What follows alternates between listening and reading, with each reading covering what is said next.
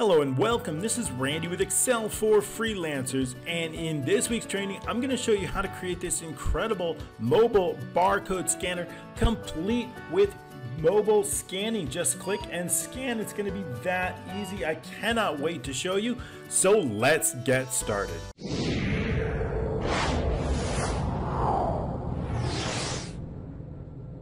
All right, thanks so much for joining me. I really appreciate it. I've got an incredible point of sale application that I'm going to show you every step of the way. And that's going to be complete with this incredibly cool menu that we're going to be creating, these dynamic pictures. I'm also going to show you how you can quickly and easily scan in items just like this. So if we add an item, we do it through a point of sale, it's going to be just scanning it and quickly like this. And very easily it'll scan any items just like that, automatically adding it to your point of sale. So it's going to be a really incredible training. I've got so much to show you. So we're going to get started right away on this. So not only am I going to show you how I built this from the beginning, every step of the way, every line of code, every formula, every function, but I'm going to also show you this incredible application called Barcode to PC that is going to help you tie all this together and connect everything just over a Wi-Fi without any wires, just there. It's going to be incredible. I cannot wait. But before I do that, I really want to make sure that you know about everything that we have going on. I've got a brand new incredible Patreon account. If you like this application, if you want to download these things a few days earlier, if you want to get a PDF code workbook, or if you want to download the entire video, or maybe you even want to get all these resources, all these pictures, all these icons, I'm going to pack all that into some really incredible packages in our Patreon account, starting at just $3 a month, incredibly cheap, and you can get tons and tons of benefits. So go ahead and head over to our Patreon account. I'll include the link down below. That's brand new. That's going to help us out. Make sure that these videos are for free. You can download this application absolutely free using the links down below, either with your email or Facebook Messenger. I bring these to you each and every Tuesday. I just ask a few things. If you could just subscribe to our channel, of course, go ahead and click that like, and don't forget to comment below. I always like to hear your thoughts, ideas, feedback, and comments. That helps us out. All right, we're going to be creating this incredible mobile point of sale, full mobile scanning, and it's going to show you every step of the way, just like you saw. But first, I want to show you how I created this application. I'm going to walk you step by step. Now, as opposed to creating it from scratch, that would take probably about 5 or 6 hours. I want to kind of trim it down, but don't worry. When I do that, it allows me to go every step of the way. I can go a little bit slower because I'm not typing, and I can show you every step, every shape, every formula, again, every line of code. So we're going to get on that. But what I want to do is I want to share with you so you can get started. A heads up, let me share with you this incredible application that's called Barcode to PC. It works on your local network. It works with your Apple phone. It works with your Android-based phone or anything like that. It's really great. It's called Barcode, and that's what I'm using. I've found this. It's really cool. There's a really cool free. You can use it free, try it for free. And then if you want some more other features, they have a really good paid for version. In fact, I got a discount below that's going to help. I talked to the owner because I really like this application. And so he's going to offer us a 10% discount using our code Excel for Freelancers. There's a free version, and they got lifetime licenses, meaning it's like a one-time payment, and then the license is forever. So if we pick the basic or pro version, there's a monthly scan limit, but of course the program will automatically reset itself each and every month, so we don't have to worry about that. That's called, so if you want to get started, go ahead and click download. It's absolutely free to download. What you want to do is you want the desktop version of this, and you want the app version of this. So you want to download it for on your app, either on your Android app or your Apple phone app. Download the app Barcode to PC, and also download the exe file because they're going to work together. We're going to go step by step into that a little bit later, but I want to show you more on this mobile point of sale application that I have created, and I'm going to share with you today. We have created point of sale in the past, but this one's going to contain mobile scanning, and that's really important because it's great to be able to click a few buttons, but most people want some type of way to scan in barcodes. They want to, you know, if you're in a small shop, you want to be able to use it. And today we don't even need to buy a barcode scanner anymore because we can use our phones effectively and easily, whether it's 2D barcodes or 3D barcodes. This Barcode PC will handle that for you. All right, so what do we have here? Let's go over an overview, and then we're going to get into the nuts and bolts of this and show you exactly how I created this. Okay, so first of all, we got just a basic menu. So we've got categories.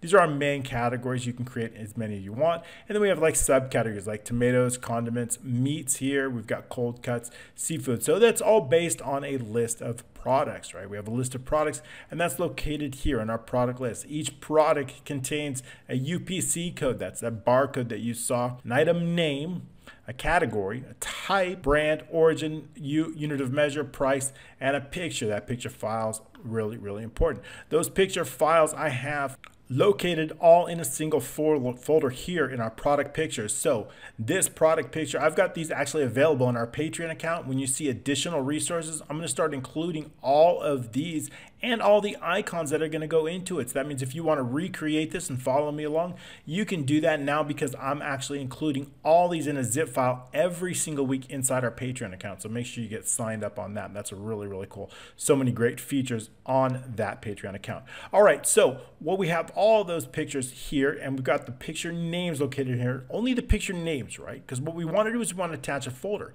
That way, when you get this list and you get signed up on our Patreon, you're going to have a list of pictures. All you need to do is take all these pictures and then put them inside a specific folder. Now that folder is located in our admin. So we have a product picture folder.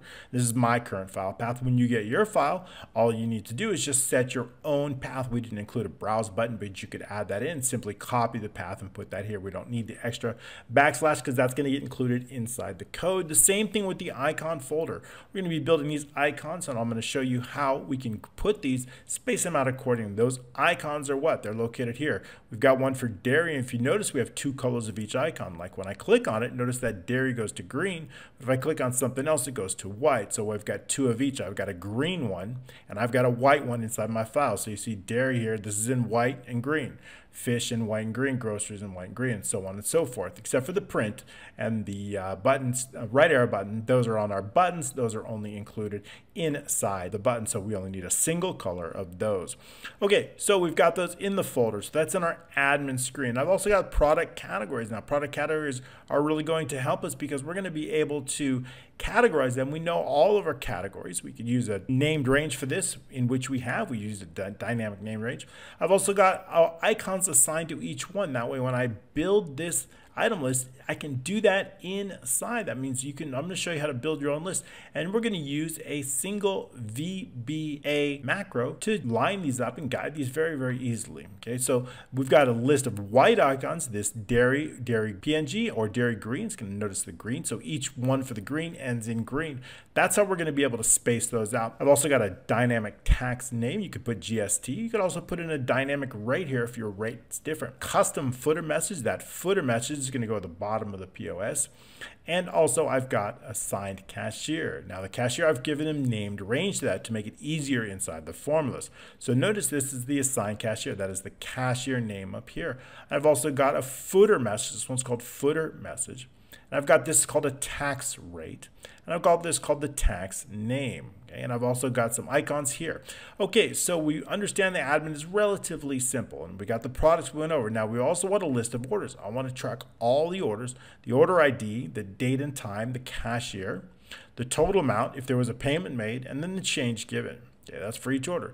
Inside the order items is given each item in the order. For example, order number 1004 had approximately 6 items in that. Each one we're going to have the UPC code, the item name, the quantity, the price, the total, the order row. This is the order row, meaning the order row here. Notice this is row 11. This is row 12. We can also delete the items. I forgot to show that to you earlier, but we can delete them. And we've got a lot. We're going to add payments and print it and next and do a whole lot of things. So it's going to be really, really cool. We got so much to cover on this. All right. So in the order items, we have that order row, and then we have the database row. This is the database row, 3, 4, 5. These are formulas. That way, if we were to delete one, it would automatically just delete here. So we could delete it, and then all of these numbers would automatically be correct. They would all shift because it's based on a formula. That's why we use it. So inside the PS, all right, so that's basically the overview of everything we've got. It's a relatively simple database. The database is just products, orders, and order items, and a basic admin screen. So everything we're keeping really, really simple on this one because there's a lot to go over. So what I want to do is I want to really focus on the mobile aspect of this because that's what we haven't done. So we're going to go over this, and then the code is relatively simple. And so basically what we have here is how do we design this? Well, the first thing we have is just a simple color here. I've just assigned this color. I'm going to bring this down.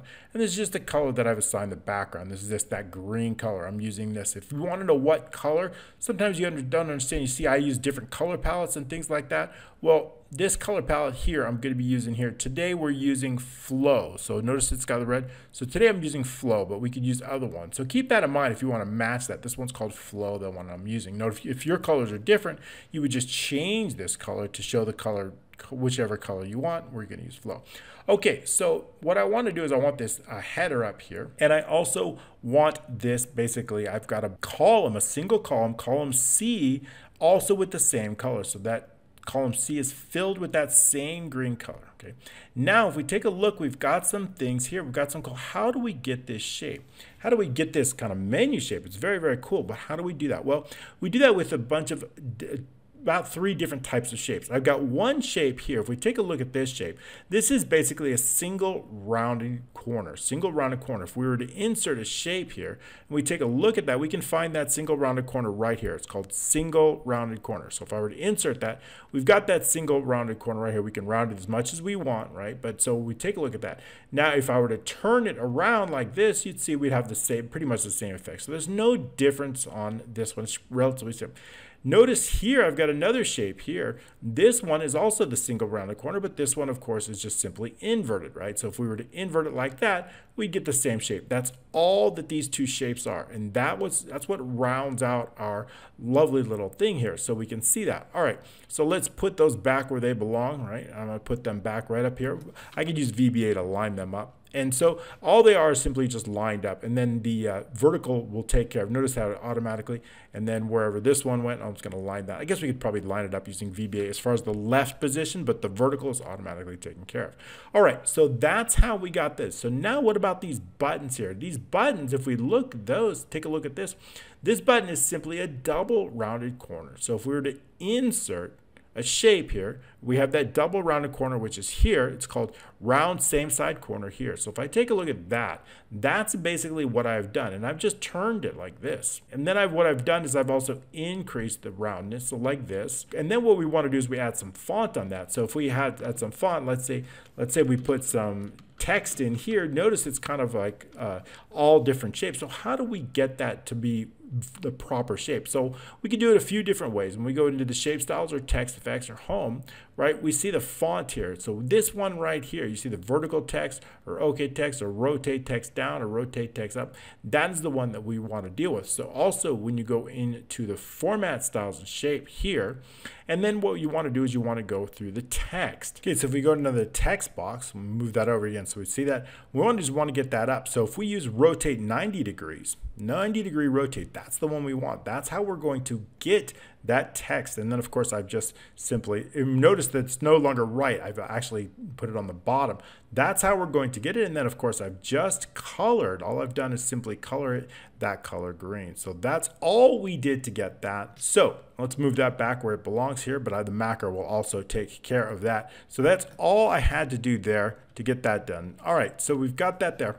And that's how we get the shape. So all these shapes is just simply these shapes here. If we were to put a border on, I've got multiple ones in case we want to see, we can get an idea of what that would look like to see them. You see, if we put this outline on, we can really get an idea of how they're placed, right? So we can see that very, very easily. Now let's just left justify those so that they're automatically lined up. So we can get a good idea of how these are placed. So that's all I've done to give it this really cool menu. Now it is VBA that's going to change those colors and change those icons. And that's what we're going to go into right now. Let's go ahead and update these. We don't need an outline on that, but I did want to show you that. Okay, and this one too. All right, so we understand how we're basically using these shapes to create a menu. So all I need to do is when I select one, what I want to do is I want to make sure that I know the menu item here. This is 1, this is 2, this is 3. And that's going to be located in B4. So B4 is going to take on our menu item. And I've also given each one a specific name. Notice this is called main menu item 1. The name of the shape, main menu item 2, and so on and so forth. This icon here, if we take a look at this, it's called cat icon white 1 or category icon white 1. This is called category, let's unselect that. This is called category icon green. So the greens have a different name, but they all end with the same number, 5, right? So we always know, so if I click on an icon, I want the same shape. So regardless if I click on the shape, I want the same macro to run. So those numbers that we've numbered them are going to play a real important role in that. So keep that in mind. That's why we've named them differently. icons, category icon green, or with the shape itself, main menu, item 5. Okay, so keep that in mind. All right, so why don't we get into the macro that's going to show you how to create this menu. It's relatively simple, so let's get into that right now. All right, so let's get into that. If the Developers tab is where you're going to find the VBA, Alt F11 is a shortcut, it'll get you there. If you don't have that Developers, you can go into the File, Options, and then just click on the Customize ribbon. Make sure you've selected the developer. That'll get you there. All right, so inside the developer, I've got just 2 modules, each with a few macros. We're gonna go over those. First one we're gonna go on is set the categories. Now, when I run this macro, all that's gonna do is just line up these categories a little bit better, and then it's gonna set them up so that we're setting up the icons, setting up these buttons, all lining them up so that way if you add additional categories, you add additional icons, they're all gonna be taken care of. Now, you just wanna make sure that your icons are located in the icon folder here. That's where they can be found. Okay, so that's very, very important. All right, so back into the VBA we go. What we want to do is I've got a bunch of dimension variables here. We're going to go over them as we go over this specific application. Okay, first thing is the setting the categories. Now with the POS, that POS is that POS sheet. That's the name of the sheet there that we've called there, and that is this main sheet here, POS. Okay, so we're going to be referring to that as POS. Inside that, we're going to focus on the shapes. The first thing what I want to do is I want to remove any of the icons that might be there. If I'm going to replace those icons, or I've got new icons, I want to update those icons. I want to remove any existing ones and then replace them. So each one, and we're going to focus on that. So to do that, what we're going to do is we're going to call it a specific variable called icon shape. And this is already dimensioned as a shape. So when we do for each icon shape, in dot shapes, remember this is already called out the sheet, so it's POS dot shapes, and that means for every single shape on that sheet. What I want to do is I want to call out only specific icons. In this case, I want these shapes called category icon white or category, but nothing else. And notice these are called main menu, something different. So I'm really focused on these category icons. What I want to do is I want to remove any existing ones, anything with category icon in the name. To do that, what we're going to do is we're going to use the in-string function. And the name, the icon shape, the name of the shape, we're going to simply check. If the name of that shape contains the text cat icon, and that does not equal 0, that means it is contained in there, then I'm going to delete that. I also want to delete any types, category type, anything with category type. What is category type? Well, it is this category type right here. This shape right here, notice this is called cat type 1. This is cat type 2 here. So I want to make sure to delete these because these are going to get created from our sample here. So they're going to get created automatically. All we need is that sample here to create those. So those get removed and deleted. And I just want to make sure we clear those out. If we're changing anything here, we're going to do that. So I want to basically create this menu through VBA with some of the shapes that we have. All right, so to do that, we need to remove all these first. So we're going to delete those. And just in case they're not there, we do want to wrap that in on air, resume next, and on air, go to 0. So our first step is to do just that, removing. Also, I want to set the left position. I want to set it into a variable. Now this left position, this one here, is a double variable. Here I've got left position, top position as double, and width as double, meaning they could be numerical, and I also want them to contain decimals. Okay, so that's because they are very specific and not necessarily whole numbers. So left position as going to C1 plus 45. So basically I want the left position plus a little bit more to the right, and that's 45. So that's how we're going to get that. That's how we're going to be able to get that. I want that left position. That's going to be the starting left position. And regardless, so that way if we increase this and we run the macro, it's going to be regardless because it's based on the C1, the left position of whatever's in C1. So we're going to put that into a variable. I also want to put the top position into a constant. It's going to start out at 3 and then it's going to grow as we add more buttons. I also want to set the icon folder. This is a string variable. It's based on that icon folder inside the admin C4. That is this icon folder right here located in C4. So we have that. I'm going to put that into a variable because it is that folder in which we're going to need to pull those icons. Okay. Then when I'm going to run a loop, I want to run a loop all the categories, right? Remember we mentioned this, we've got certain up to 10 different categories. So I'm going to run a loop from 8 all the way to 17. And I'm going to pull those categories out, whatever they're here. and pull those categories. Now to get those categories, all we need to do to know which categories is just we need to run an advanced filter, getting those unique categories. I've already done that. And so we have unique categories. So I know that I've got, about 6 categories or so to do that. So we're going to start off with just these actually 5 categories here. So we've got this. So what I want to run a loop from all the way from 8 to 17 or 1 to 10 in this case. And then the first time we have an empty, we're just going to exit out. So in this case, only 5 of those. Okay, so that's just what we're going to do inside a loop because I want to pull all those. So for category number equals 1 to 10. First of all, the shapes main menu item in the category width. We've already got these shapes set up. They're already here. Okay, one's called, again, here's those shapes here. Those shapes are called main menu 1.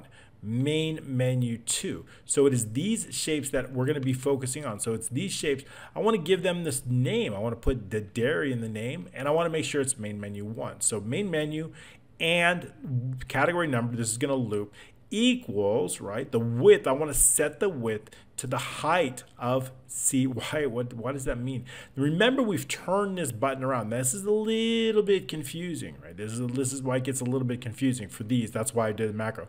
Notice that when we did this shape, the width, let's take a look at this format. Notice that we have the height, look at the height is 1.42. The width here is 0.42. So normally, but it's actually the width becomes the height because we've turned it around. Remember, normally it's like that, right? So that's why we have the width and the height change, right? So a little bit confusing on that than we normally do, but that's cool because we get to learn something new. So what I want to do is basically the width of this, the width of that shape, I want to set to the height of C2 to C3. What does that mean there? You see these two rows C2, C3, I want the height of this shape, actually the width, the height, the width. We'll call it height equal to the height of this cell, these 2 cells. That means every single button is going to actually be the exact height of these 2 rows. So that way, whatever the rows are is going to set. So what I want to do is just the rows of those. Notice the like 7, like let's say 2 to 3 has a certain height, right? The height of those 2 combined. I want that, basically I want the same height of the button. But because we've turned this button around like this, it is actually the width. Notice the width of this, in this case it's the width. So that's why the width of the shape, right? It's kind of strange, right? And the width becomes the height. That's why we're focused on the width because it's turned around. So keep that in mind. It's going to be able to height. So we're going to set the width same as height of 2 rows. So now what I want to do is I want to set the height. The height is 102. The height is, in this case, it's our width. Just going to set that width. This is 102, right? So if it's longer or shorter, basically I want to just do that. This is the height, right? So the height becomes the width, and that's going to be set to 102. So we set that because we want them all the same. Then what I want to do is I want to set the top position. Now the top position of this shape is going to be the top position. So it's going to be, in this case, 3, right? And the left position is going to become the left position. So we're basically setting this shape up here. Now what I want to do is I want to add text to the shape. I want to make sure that the text, dairy, is also the same as our first one. So how do we know? If we're going categories 1 through 10, how do I get this? It's B, and then it's 7 plus 1, right? B8. So if we add 7, we know that 1. So that's all I've done here inside the code here. So it's going to be shapes, main menu, category number, the text frame, the text range, the text of that shape is going to be equal to admin B, 7 plus the category number. That's going to be the category name. And that's how we assign that. Category name. So now that we have that, we also have the top position. The top position is going to be equal to the main menu 1, right? In this case, we can set all the top positions basically because they're all going to be the same. So that's why I've chosen a specific one. The width is going to be plus the shapes of the menu. This is the top. Basically, this sets the top position. This line of code is a little bit confusing because I've turned things around, right? I've turned them around. So basically, all we need to know is the width is going to be the top. And what this macro is going to do is just going to be able to line these up, right? So it's not, you don't need to, once they're lined up and you set your categories, if you're not adding new categories, you don't need to run this macro. The icon file, I want to get that icon file, it's going to be located in our icon folder. And then what I want to do is I want to extract, first of all, I want to extract the white one, and then I want to set the white one. So the white one is located where? That white one is located directly inside here in column C, 7 plus S. So we're going to extract that white one. To get that white icon from the folder, we're going to set that whole file name. It's going to be the icon folder. and the backslash, the admin C, remember it's in column C, 7 plus the category number. That's going to set the file name for the white icon. And then what I want to do is I want to make sure that if it's not blank, and the directory of it, I want to check the file path to make sure it's an accurate file path. If it passes both of those, meaning it's not blank, the value in the cell is not blank, and the directory, it's a valid file path, then what I want to do is I want to create that. And so to do that, we're going to insert the pictures, right? So pictures, dot pictures, already on the POS. Insert, we're inserting that icon file, we're giving it a specific name. I'm going to call it the category icon white and then the category number, category icon. And remember, that is why we already deleted the category icons up here, so we're adding the new one up here, and it's called white and the category number. Okay, category icon white. Okay, keep that in mind. Then with that, all we're going to do is we're going to place that. The first thing what I want to do with that category is I want to lock the aspect ratio. I want to set the height, very specific height, to 17. Theoretically, we could set the height to basically the height of this minus a little bit. That might be better. That way, in case you increase or decrease your row width, the height would be dynamic based on the height. We could do that as well, so you could base it on this and then -2 or -3, something like that. The left position is going to be based on C1 plus 18. The top position is going to be based on C, the top position. Why are we calling out POS again? We're calling out this sheet again because we're inside another width. Remember, first we're inside the POS, but then we go inside another width. So this one we have to, again, call out the sheet number. C, so in this case, C and 2 times. So basically all this formula does is going to add that top position. It's going to keep going down. So basically the top position of this one is lower than this one. It's lower than this one. So we're using a formula and we're simply pasting it down, simply down. So basically the top one, the first one, we're using a formula based on this, based on the selected menu, which is in B4. The category number here, the category number based on this as we move down, so the category number, let's just say for the first one, let's say the first one is 1, right? Category number 1 minus 1, well, that's going to be 0. If I multiply 2 times 0, we're going to get 0, right? So all we're going to do is we're going to say C2 is the top, plus 5 is the top position. That means we want the first one right here on C2. The second one we want on C4, right down a little bit under that, but under that. So how are we going to get that? It's going to be C2 plus, the second one's going to be category number 2 minus 1. So that's going to be 1. 1 times 2 is 2. So if we add 2 plus 2, we're going to get 4. So C4 is the top position plus 5. So it's going to be a little bit down. So basically, this sets the top position of each individual icon. And then what we want to do is we want to assign a macro to it. Then we're going to get that macro shortly. It's called category select. So we assign a macro to that icon. And that means whether they select an icon or whether they select a shape, it's going to be the same thing. Icon or the shape. So basically, I want to assign the same macro to whether they're clicking on the icon or whether they're clicking on the shape itself. So we're assigning a macro to that icon. That is the white icon that we focused on. We're going to do the exact same thing for the green icon. Let's set that to green. This one's going to be the green. I should change that green icon. And this one's going to be the green. Green icon is located in column D. We're doing exactly the same thing. Everything's the same. We're going to place it in exactly the same. That green icon is located in column D. So the only difference in this case is we're using a column D. Everything else is going to be the same. Notice D and then 7. Everything else we have is exactly the same. So we're going to place that icon, we're going to extract it, place that column icon directly on top of the white icon. I want them I want them the same size, and I want them placed in the same area, because as soon as we run the next macro, everything's going to be hidden. The white icon's going to be either hidden or the white icon's going to be shown, or the green, or something like that. So all we're doing is placing these icons, or we're extracting these icons and we're placing them. And here all we're doing is just assigning the name of the category. So basically all we're doing is we're assigning the name to the button here. We're adding the icons, and we're placing the icons in the right place. First the white one, then the green one. So that's all we're doing inside that exact macro. The next macro, category select, this is the macro that runs when we select a category, and is that macro that we're going to go over next. So inside this category select, this is the macro that's been assigned to these buttons here, both the buttons and the icons here. So in this macro, what I basically want to do is I want to have a filter based on whatever's in here. So meats filter, I only want to show, and I only want to show the categories that are located here. So for example, in groceries, we have, that was spelled wrong, olive oil.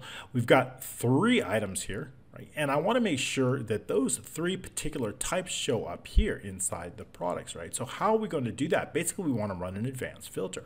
And I want to select the groceries here. And inside those groceries, I want to show all of the types that are located. I want to take each one of these types and I want to create shapes based on that. So for example, inside our here, we have here olive oil. Okay, so we have those 3 items. So I want those 3 items to show up inside those as categories. So when I select groceries, I want to show olive oil, I want to show vinegar, I want to show condiments, and all of those things that are located right here. Then when I select the olive oil, so now I select groceries, now you see the spelling is correct, and I want to show those 3 types of olive oils. Okay, so that's what I want. That's a macro I run. So for this macro alone, all I want to do is determine the types that are located inside that, and then show these based on shapes. And to do that, what I'm going to do is I'm going to take this sample shape called sample type. I'm going to duplicate that. I'm going to give it rename it. I'm going to give it a text. That text is going to be based on a loop that we run through over here. So in other words, we're going to take whatever they've put in, whatever they've clicked, we're going to put it right here into K3. I'm going to run this as a criteria. And they're going to have an advanced filter. We want those results to come here.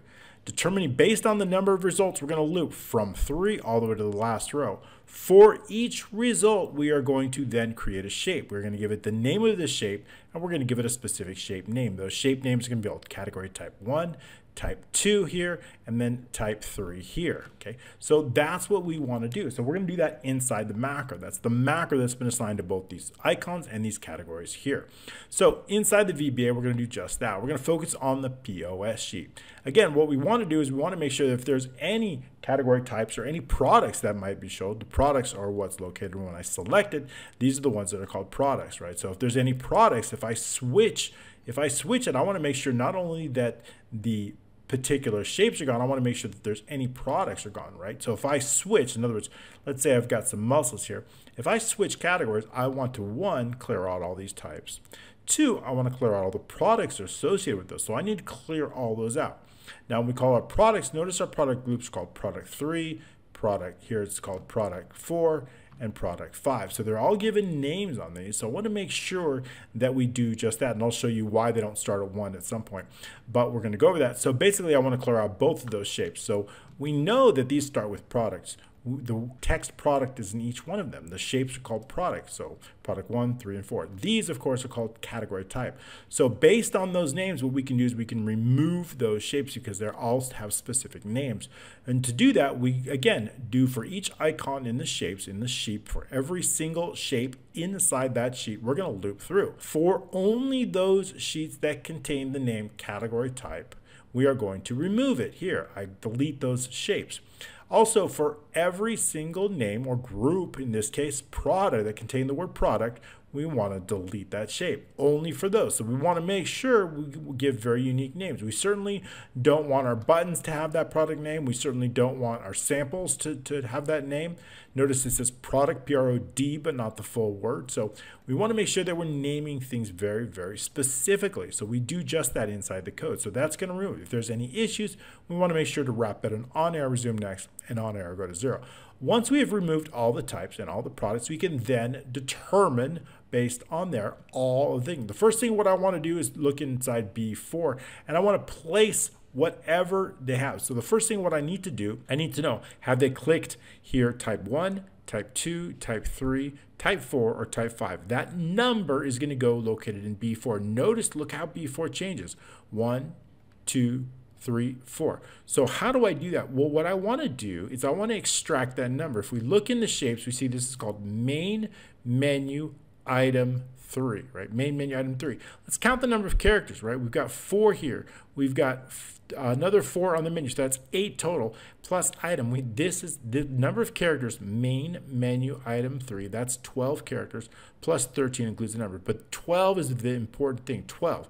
Now let's take a look at the icon. The icon, again, is called cat icon white. So this has got 3, this has 4, that's 7, right? This has 5 characters. So again, this has 12 characters. So if I know, regardless of whether they click on the icon or whether they click on the shape, if I remove the first 12 characters, what is that going to leave me with? It is going to leave me with that number. I want to extract that number. It is that number that I'm going to put directly inside B4. So when they click on here, is that number. And regardless of whether they click on the icon or click on the shape, that's why they're named so specifically. If I can extract the name of the shape that they clicked on, and then what I can do is remove, in this case, category icon green. If I can remove that, it is automatically going to extract. So notice again here, category icon green, same thing. It's also got the first 12 characters. Let's click on the single shape here, category icon green. Also, again, 12 characters. So all I need to do is remove the first and leave me with 4. And I need to do that in VBA. So how do we do that? Well, we do that using application caller. So application caller is simply the name of the shape they called it. If we were to try to run this macro directly from VBA, we would have an error simply because there's no shape that called this macro. Called the macro by clicking the play or F5. That's not going to do it. So keep that in mind. This type of, when we use application caller, we must run it from a specific shape that's actually calling the macro. So what I'm going to do is I'm going to take that, the full text of that, and what I'm going to do is I'm going to get the first 12 characters of that text using the left function. What am I going to do? I'm going to extract those first 12 characters. I want to use the replace. I'm going to replace those first 12 characters and I'm going to replace them with nothing. When I take out those first 12 characters, it is simply going to leave me with that number. That is the number that I want to place in B4. Once I know that number, it becomes menu number. I know what menu number is. If I know what menu number they've called, then I can extract that. So menu number, we're putting that into a variable based on B4. The next thing what I want to do is I want to adjust the menus, right? So the top menu shape width, I want to set the height and the width automatic. Well, let me show you what that is. We saw those two shapes. We didn't see it. Let's take a look at this shape here. This shape is called top menu shape. Remember this shape here, right? That's called top menu shape. And remember this shape here. This we're calling bottom menu shape, right?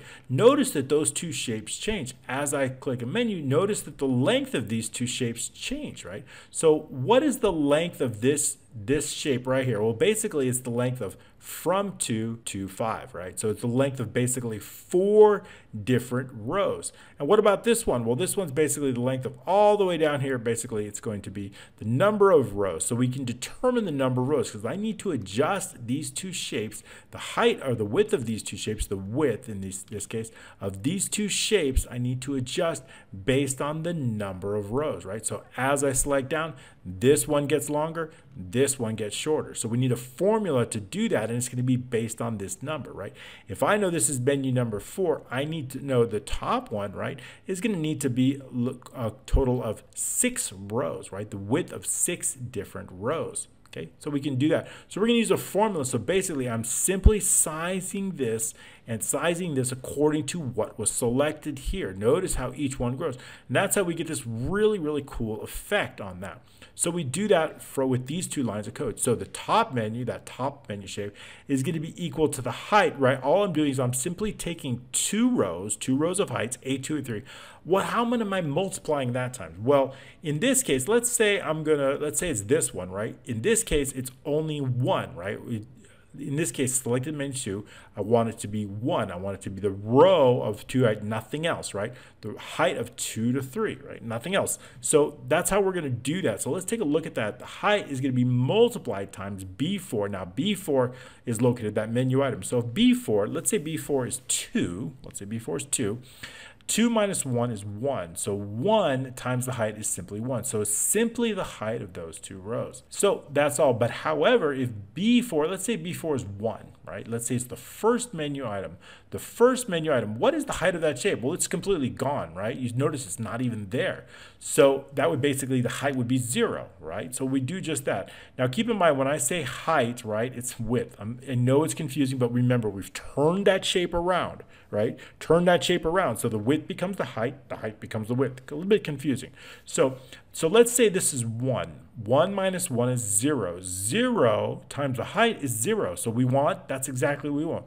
when the B4 is 1, our first category item, we simply want that height, in this case the width, to be 0. Great, so that's it. That is for the top. We'll call this top menu item adjust. Let's call this spacer. I don't know really what else to call it. And this would be the bottom. So this is simply the bottom menu item spacer.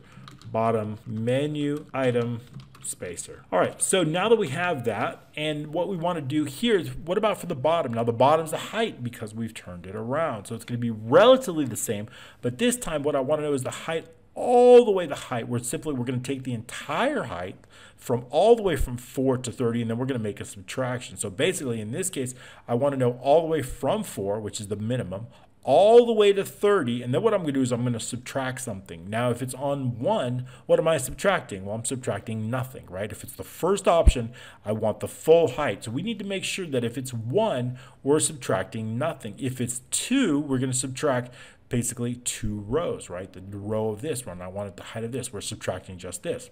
So we're basically making a subtraction. So we're going to take that full height of all of the rows and we're making a subtraction here. And what are we going to subtract? We're going to subtract the height of, again, we're that same height that we're using, and we're going to multiply that times, again, B4 minus 1. So let's say again, we're on the first one, right?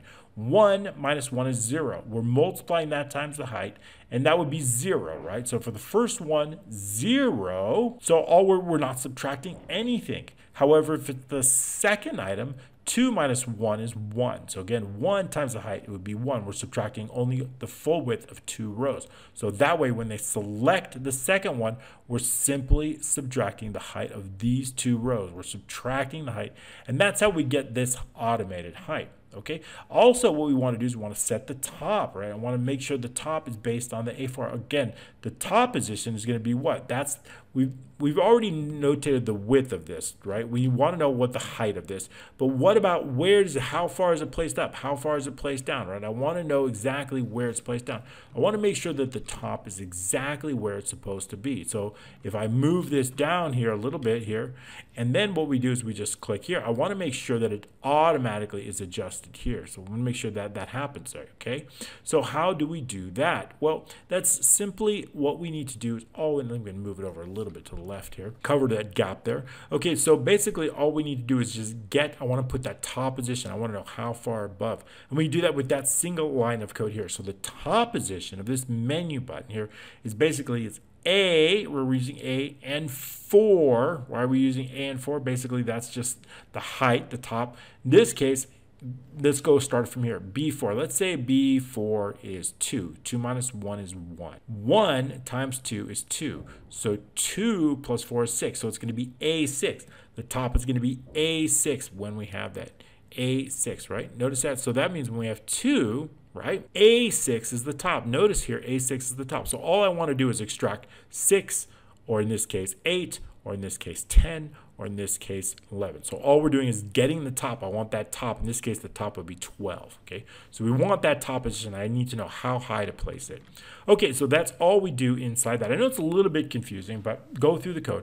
Then all I want to do is I want to then loop through all the category numbers. And why do we want to do that? Well, we want to loop through all the category numbers because I need to then color these, right? I want to give these a specific color based on that, right? I need to know this one needs to be colored light green. The rest need to be colored dark green. So basically, if it's category, notice that this is menu item 1. So if this selected menu is 1, I want to color this light green, and I want to color the rest dark green, and I want to add this green, dark green icon, and I also want to put the rest as white icons, right? Okay, so that's really, really important. So we're going to do that. Let's line these up and bring them over a little bit so they're nice and lined up. Okay, so that's how we're going to do that. So let's go inside and see how we do that. So we want to loop through all the category numbers 1 through 10, right?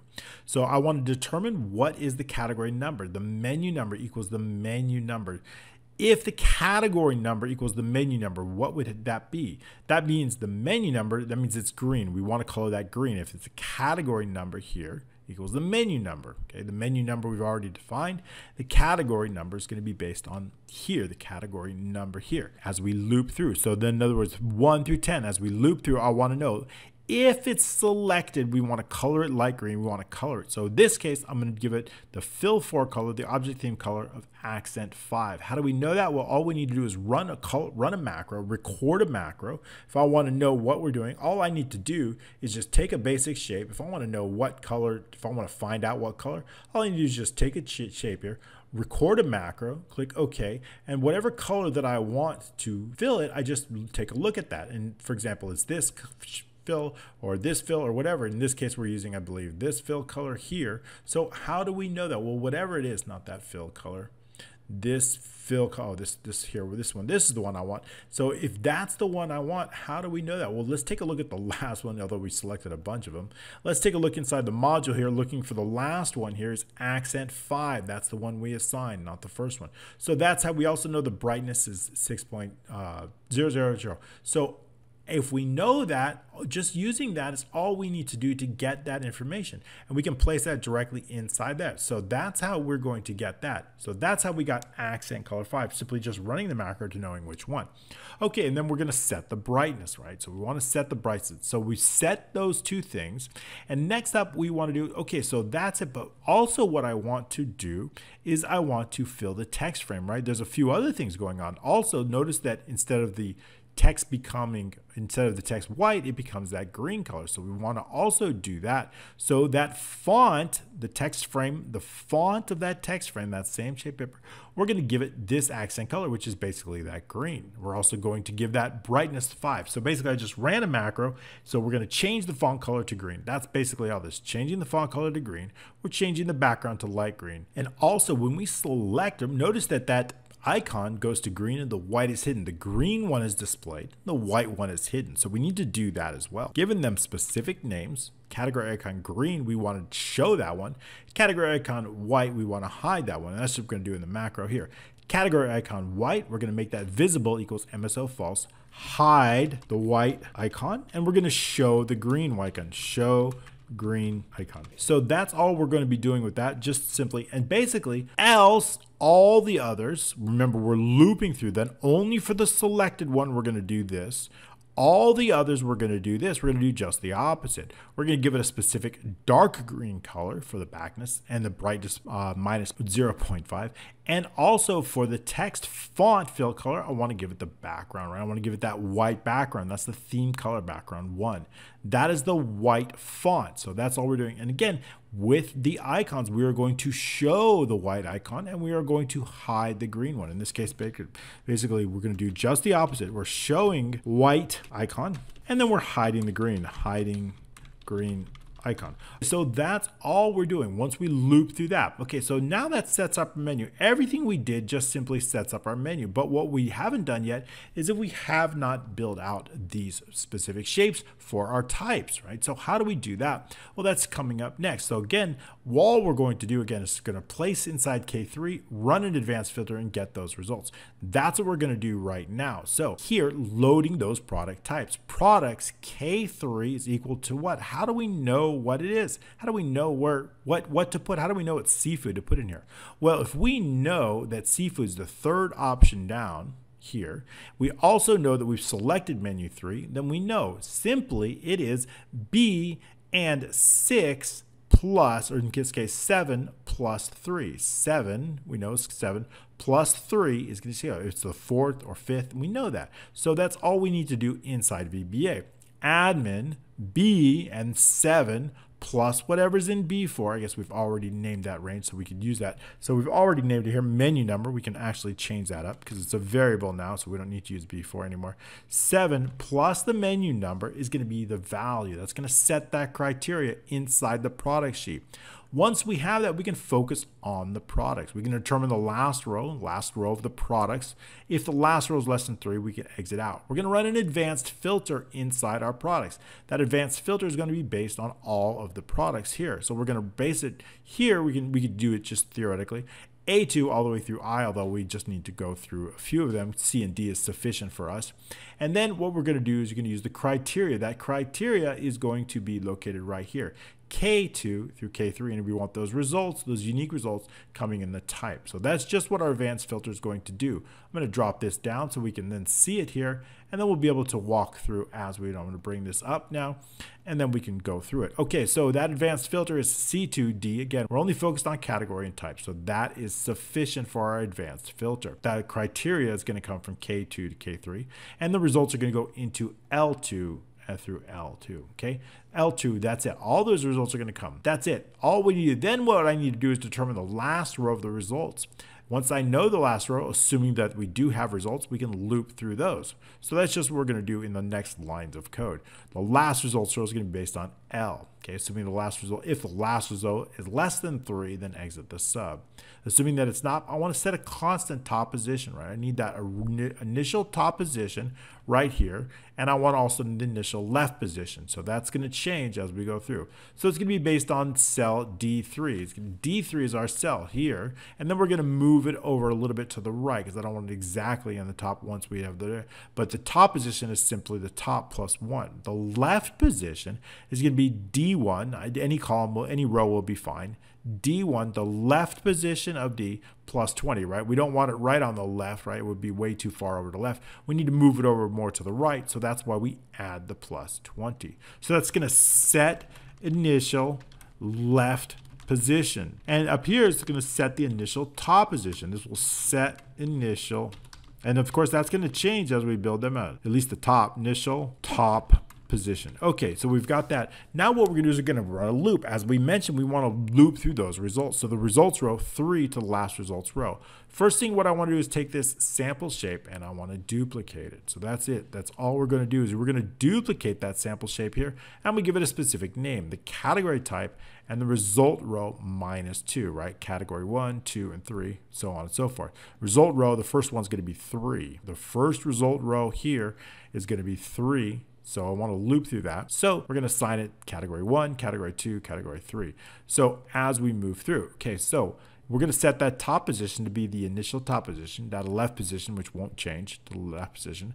Then we're going to assign it a text. What shape do we want? Once we've signed that shape, right, this category, I want to put the text. I want to take that text, category type 1. Again, we've assigned it that name here. After duplicating it, we've given it that name here. Now, with that specific shape, we're working on with that shape. All this is we're working on that shape that we just created. So we're going to give it that text. That text is going to be based on L and the result row. That's the type name. That's the text. Also, I want to assign a macro to it. That macro we're going to come up in just a bit. That macro is called onActionTypeSelect. Also, now what I've done, I want to increase the top position. So I want to increase the top position, the height of this, plus the top. That way, if we, let's say we have a lot of categories and we decrease the height of this sample, right, and we click see if again, notice that they're smaller. So it's very, very easy to make things smaller. It's all based on the original one. So it's really, really handy, right? So if we make it a little bit bigger, so we can, if we control the sample, it controls everything else, which is really handy. So the top position is going to be based on the height of this plus 5. So that way they're all going to have equal spacing. Top position plus 5. That's it. Now we've created the categories. That's all we have to do. Okay, so the next macro is the macro when we select the type, right? That's the macro that's just been assigned here. When I assign that macro, what do I want to do? Well, I want to run in another advanced filter. It's going to be based on muscles. In this case, I want to take that muscles and I'm going to put that into our criteria here. Then what I want to do is I want to run an advanced filter based on this criteria, and I want that particular criteria to come through results here, and I want those results to come all the way through here. Let's shrink that up. We don't need that so big. So then again, I want those results, and then with these results, I want to build out all of those product pictures. So that's what we're going to do right now inside this macro here called type select. And the first thing we want to do in this macro, just like the others, any products that are existing, I need to clear out. When I change the category, I need to clear them all out, right? So if I've got a lot of products here, like cheese, and I want to clear it out. So the first thing we do is clear out all the existing. So how do we do that? Well, each one has the name of product. So any shape with the name of product, we're going to delete that. So that's what we're going to do right here. So for each, we're focused on for each product shape in POS this time, we're calling out the sheet and the shapes in string. If the name of that particular shape contains the word product or the text product is greater than 0, then delete it. So this will delete all of the products. Okay, now we're focusing primarily on the products sheet. Again, we're going to determine the last row if it's less than 3, exit the sub, just like we did above. And determine the type number. This time I want the type number. Again, we could use a few different things. I could use the string category. There's a few different things. So the type number is going to be based on, right? In other words, the type number is going to be based on this category type 1, category type 2. So when they select something, I want to know. We could use the text inside. I could also use the text inside. That would be another way to do it, probably easier. But if I extract that number, I also know where it's located, right? If I extract 1 from the product type, I know it's going to be 1 here. If I extract 2, I know which one to do. So that's what we're going to do. I think I'll change that to name. It's a little bit easier. So, and what I want to do is I want to put that directly in. I want to put that directly inside M3 because that is going to be our criteria. So how do we do that? So here, right here, M3 is going to be equal to POS application caller. Here's the text here. That's what we have. So we know the number we've gotten, the last row, type number we're placing. We know which one they've typed. Here, we're going to replace category type +2. What is the purpose of this? Well, again, the application caller is the name of the shape, type 1, type 2, type 3. I'm taking out the category type. That's going to leave me with just the number. So if it's the first one they've selected, if I add 2, that's going to give me 3. I know the row that they've selected.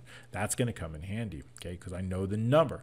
M3, again, is going to take on our text. So I've done that here. POS shapes, application caller, text frame, text range 2. What is the text inside that shape? Whatever that text is inside the shape, I want to place directly in M3. That's our criteria. We're going to then run our advanced filter here using all the data this time, all the way from A2 through I. We're going to run that advanced filter. Our criteria is going to be M2 through M3 this time. We're going to have those results come all the way from W2 through AE. Those results W2 all the way through AE and down. So I want to know, in this case, all those cheese. Then what I need to do is I need to determine the last row. And then what we're going to do is we're going to create shapes based on all the items and based on the pictures located here. So that's just what we have inside the code here. So for example, inside here, let's go back into the code here. We're going to do that now. The last row, we've determined that. We've run our advanced filter. We get in the last results row. Assuming that we do have results, we can then continue on. So if the last row is less than 3, then exit the sub, just to double check to make sure that we have results. I'm going to set the product row as 3, that initial product row. I want to know that product row. As we loop through them, we need to create those. Product rows 3 here, and we're going to go through them. So we've got the initial product rows 3. We want the product column as 6. Product row, sorry, not here. Let me focus on that. Product row is row 3 right here. This is our product row. Yeah, sorry, that's better. Product row 3, because that is the first row that I want to place those products in. Notice 3. Notice they're all exactly on row 3.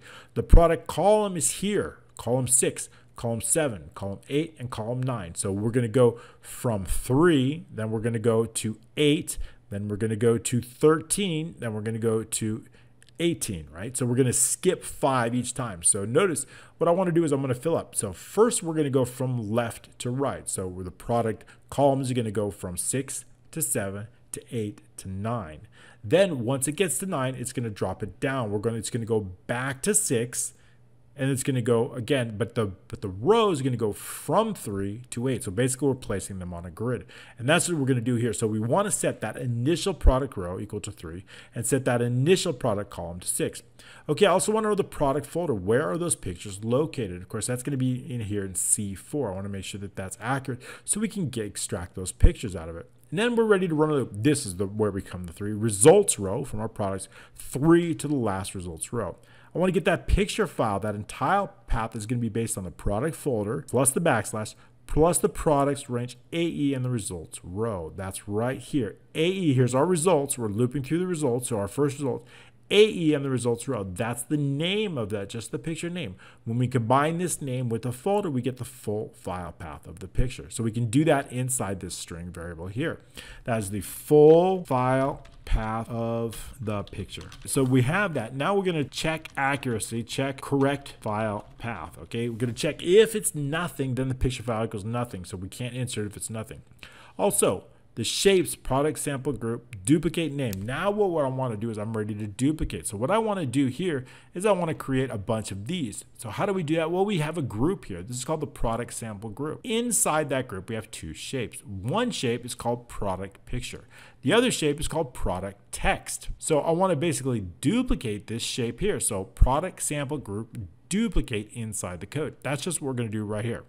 Product sample duplicate, and I want to give it a specific name. That name is going to be product and the result row. So it's going to be 3, right? We're not starting at 1 here. Our first one's going to be 3. Why is that important? Because when I select this, I want to go straight to row 3 because I have all the information here. So we're starting at row 3 because our first one's going to be on row 3. That's why we want to make sure that our first one's here on row 3. It's just easier. We don't need to add 2. So we've got that. So what I want to do is, first thing, I want to rename that shape to the product and number. Then what I want to do is inside, with the inside picture, product picture 3, I want to rename it and give it a specific number.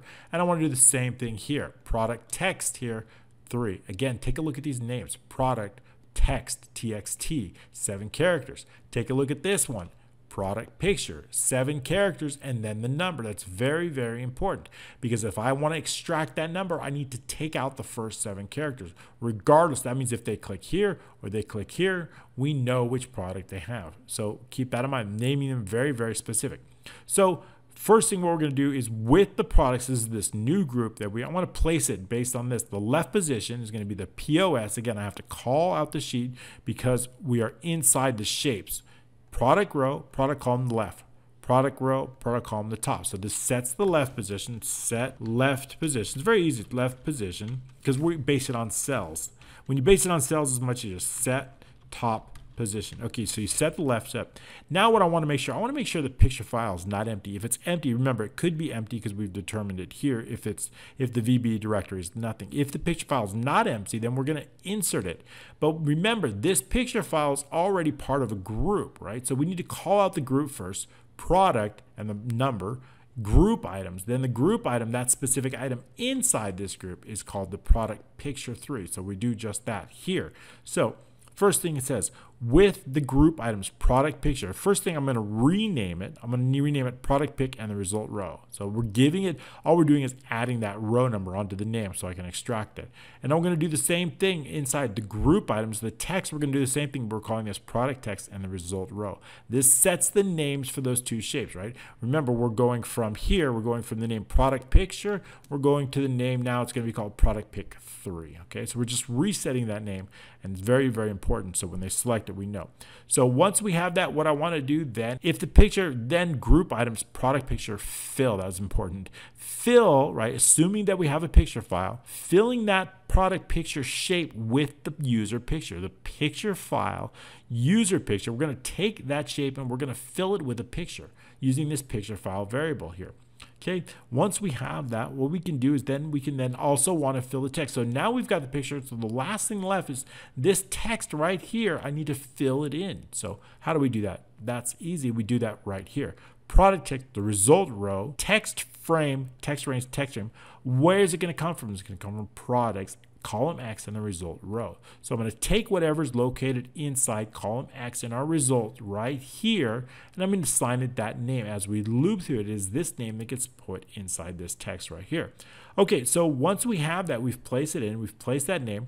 Then again, what we're going to do is we need to update. Now that we've placed our first one, I need to know, is the product column 9? Remember, we're going to start at 6, 7, 8, and 9. Once it gets to 9, what do I need to do? I need to reset the product column down to 6, and I need to increase the rows by 5. Whatever the current row is, by 5. So we need to do that only if it's 9. So if the product column is 9, reset the product column to 6, and then add the row, add 5 to whatever product row is.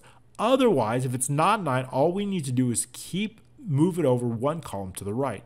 Product column equals product column, press increment the column, increment product column. Okay, and this would be a new row. So new product row. Okay, so we've got that there. We understand that's how we exactly place them. So that's, and then of course we're going to assign a macro to that entire group, right? I want to assign a macro, not a group item. Once I assign a macro to this entire group, what it does is it assigns a macro individually. How do we do that? If we assign the macro and we see there's nothing assigned to this group, right? However, if we click on any individual item inside the group, right click assign a macro, we see that the order item select is there.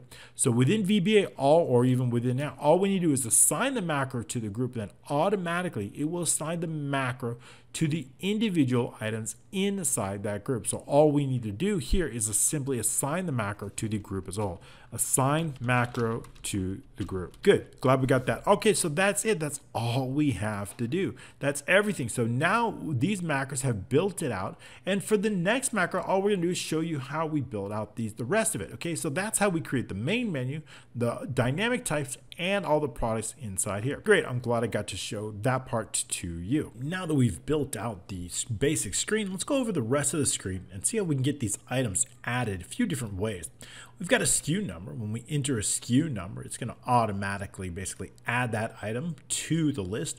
Or if that item's already included in the list, it's going to just add the quantity. So for example, if I add that skim milk, it's going to add one down here. But if I click it one more time, it's going to increase that number to 2, and that's what we want. We want to increase the number as we click there. So we click more than once, and that's exactly what we want. If we want to delete an item, we can just simply select it and delete the item. So we've got the quantity. If we set the quantity automatically, then as soon as we add an item, it is going to add based on that item quantity. So it'll be adding it based on whatever item quantity we set. So if we preset the quantity and then enter the item, it is going to enter that item quantity there. So we can see that. We've got a total. If we enter a payment, that change is going to be automatically. We've got a print button that we're going to set up, and we've got the next button. Okay, next simply does that. It enters the orders and clears it out and goes to the next item, so we can start entering more items very, very quickly, very, very simply. All right, so how do we make that happen? Okay, so let's focus on the first one, which is going to be the selection. And once we show you that, then I'm going to show you how we can enter an item through our telephones, through our mobile phones, through a great app. Okay, so let's get into that macro now. That's the macro we're going to focus on. We're going to take our focus from the sheet macros into the order macros. We can delete this sample module now. We don't need that. And then we're going to focus on, so the first one we want to do is the add item, okay, or the item select, right? The item select is going to be the one we want to do, but it is the add item that we're going to do. So the item select is the macro that's been assigned to that button. Once we add the information into K3, automatically that information is going to be. So for example, basically all we need to do really is enter. So for example, if I enter a UPC, I'm going to copy this one from the first item. I'm going to go into P. If I just simply enter that in here, it's going to automatically add that item. So basically, it is a change event focused on K3. When we make a change to that K3, if we enter an incorrect number, it's going to let us know that it's incorrect. So changing the event. So all we need to do, if I want to enter this item, what I need to do is determine the UPC of this item and get that item entered into K3. So that's what we want to do with the macro that's been assigned. Again, that macro, again, if we look at that, we see it's the order item select. That's the one we're going to focus on here. So the first thing what I want to do is I want to determine the result row. Now that result row is coming from our results right here. Remember, we've got results based on that 3 items here, 3 items in here. So our result row is going to be 3, 4, or 5, right? Products are here 3, 4, or 5. So I want to extract that. Once I know the result row, whether it's 3, 4, or 5, then I know the name, because that name is based on column X. So if I take that name in the result row and I place it, for example, if I take that UPC, which is located in W, I take that UPC located in column W and in that row, and I place that directly inside K3, the change event that I'll show you running, it's going to run that macro. So that's just what we do inside this code here. So what we do is we determine the result row. That result row is based on removing 7 characters, the first 7 characters. Product pick. Notice the first 7 characters, we're using the same thing again. It's going to leave us the number, right? So however many digits the number is. And the same thing, if they click on this, the text, the same thing. Also the first 7 characters. Notice they have different characters, but they're both based on. So if I remove the first 7 characters, regardless of whatever they click on, it will left the number remaining. It's that row number that I want to extract, so I can extract that UPC code. And that's what we do inside that macro. So inside that macro we do is to get that, all we need to do is use application caller. It is application caller. So that is the name of that. The name of the app. I'm going to take the left, using the left of the application caller. I want to know those first seven characters. And I want to use the replace. So again, we're replacing those first 7 characters, replacing them with nothing. If we replace those with nothing, it'll leave us exactly with that number. It is that number that we're going to put into this variable, which is a whole number result row. Okay. Now we want to make sure, just in case, that it is numeric. So if is numeric equals false, then exit the sub, right? Then there's some issue we need to go. Assuming that it is a number, what I want to do is inside K3, I want to take whatever is in W, that is of course our UPC located inside the products here, W, taking that UPC and placing it inside K3. The change event will then take over from that point on. So that's all we need to do. Just place it inside K3, that UPC.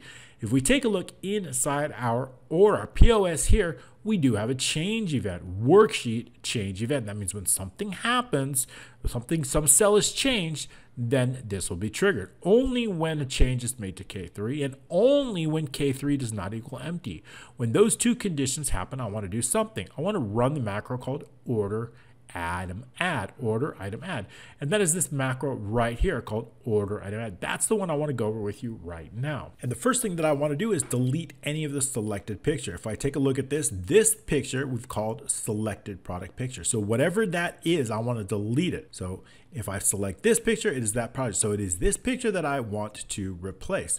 So to do that, we just simply delete selected product picture. If for some reason it doesn't exist, it would create an error. So therefore, we've wrapped it on error resume next, and on error go to 0. So that's going to delete that. It's going to delete selected picture. It's kind of self-explanatory. So next, again, I want to pull the picture up. What I want to do is I want to extract the picture from the folder, and I want to do that. So of course, we need to define that picture folder, again, located in admin C3.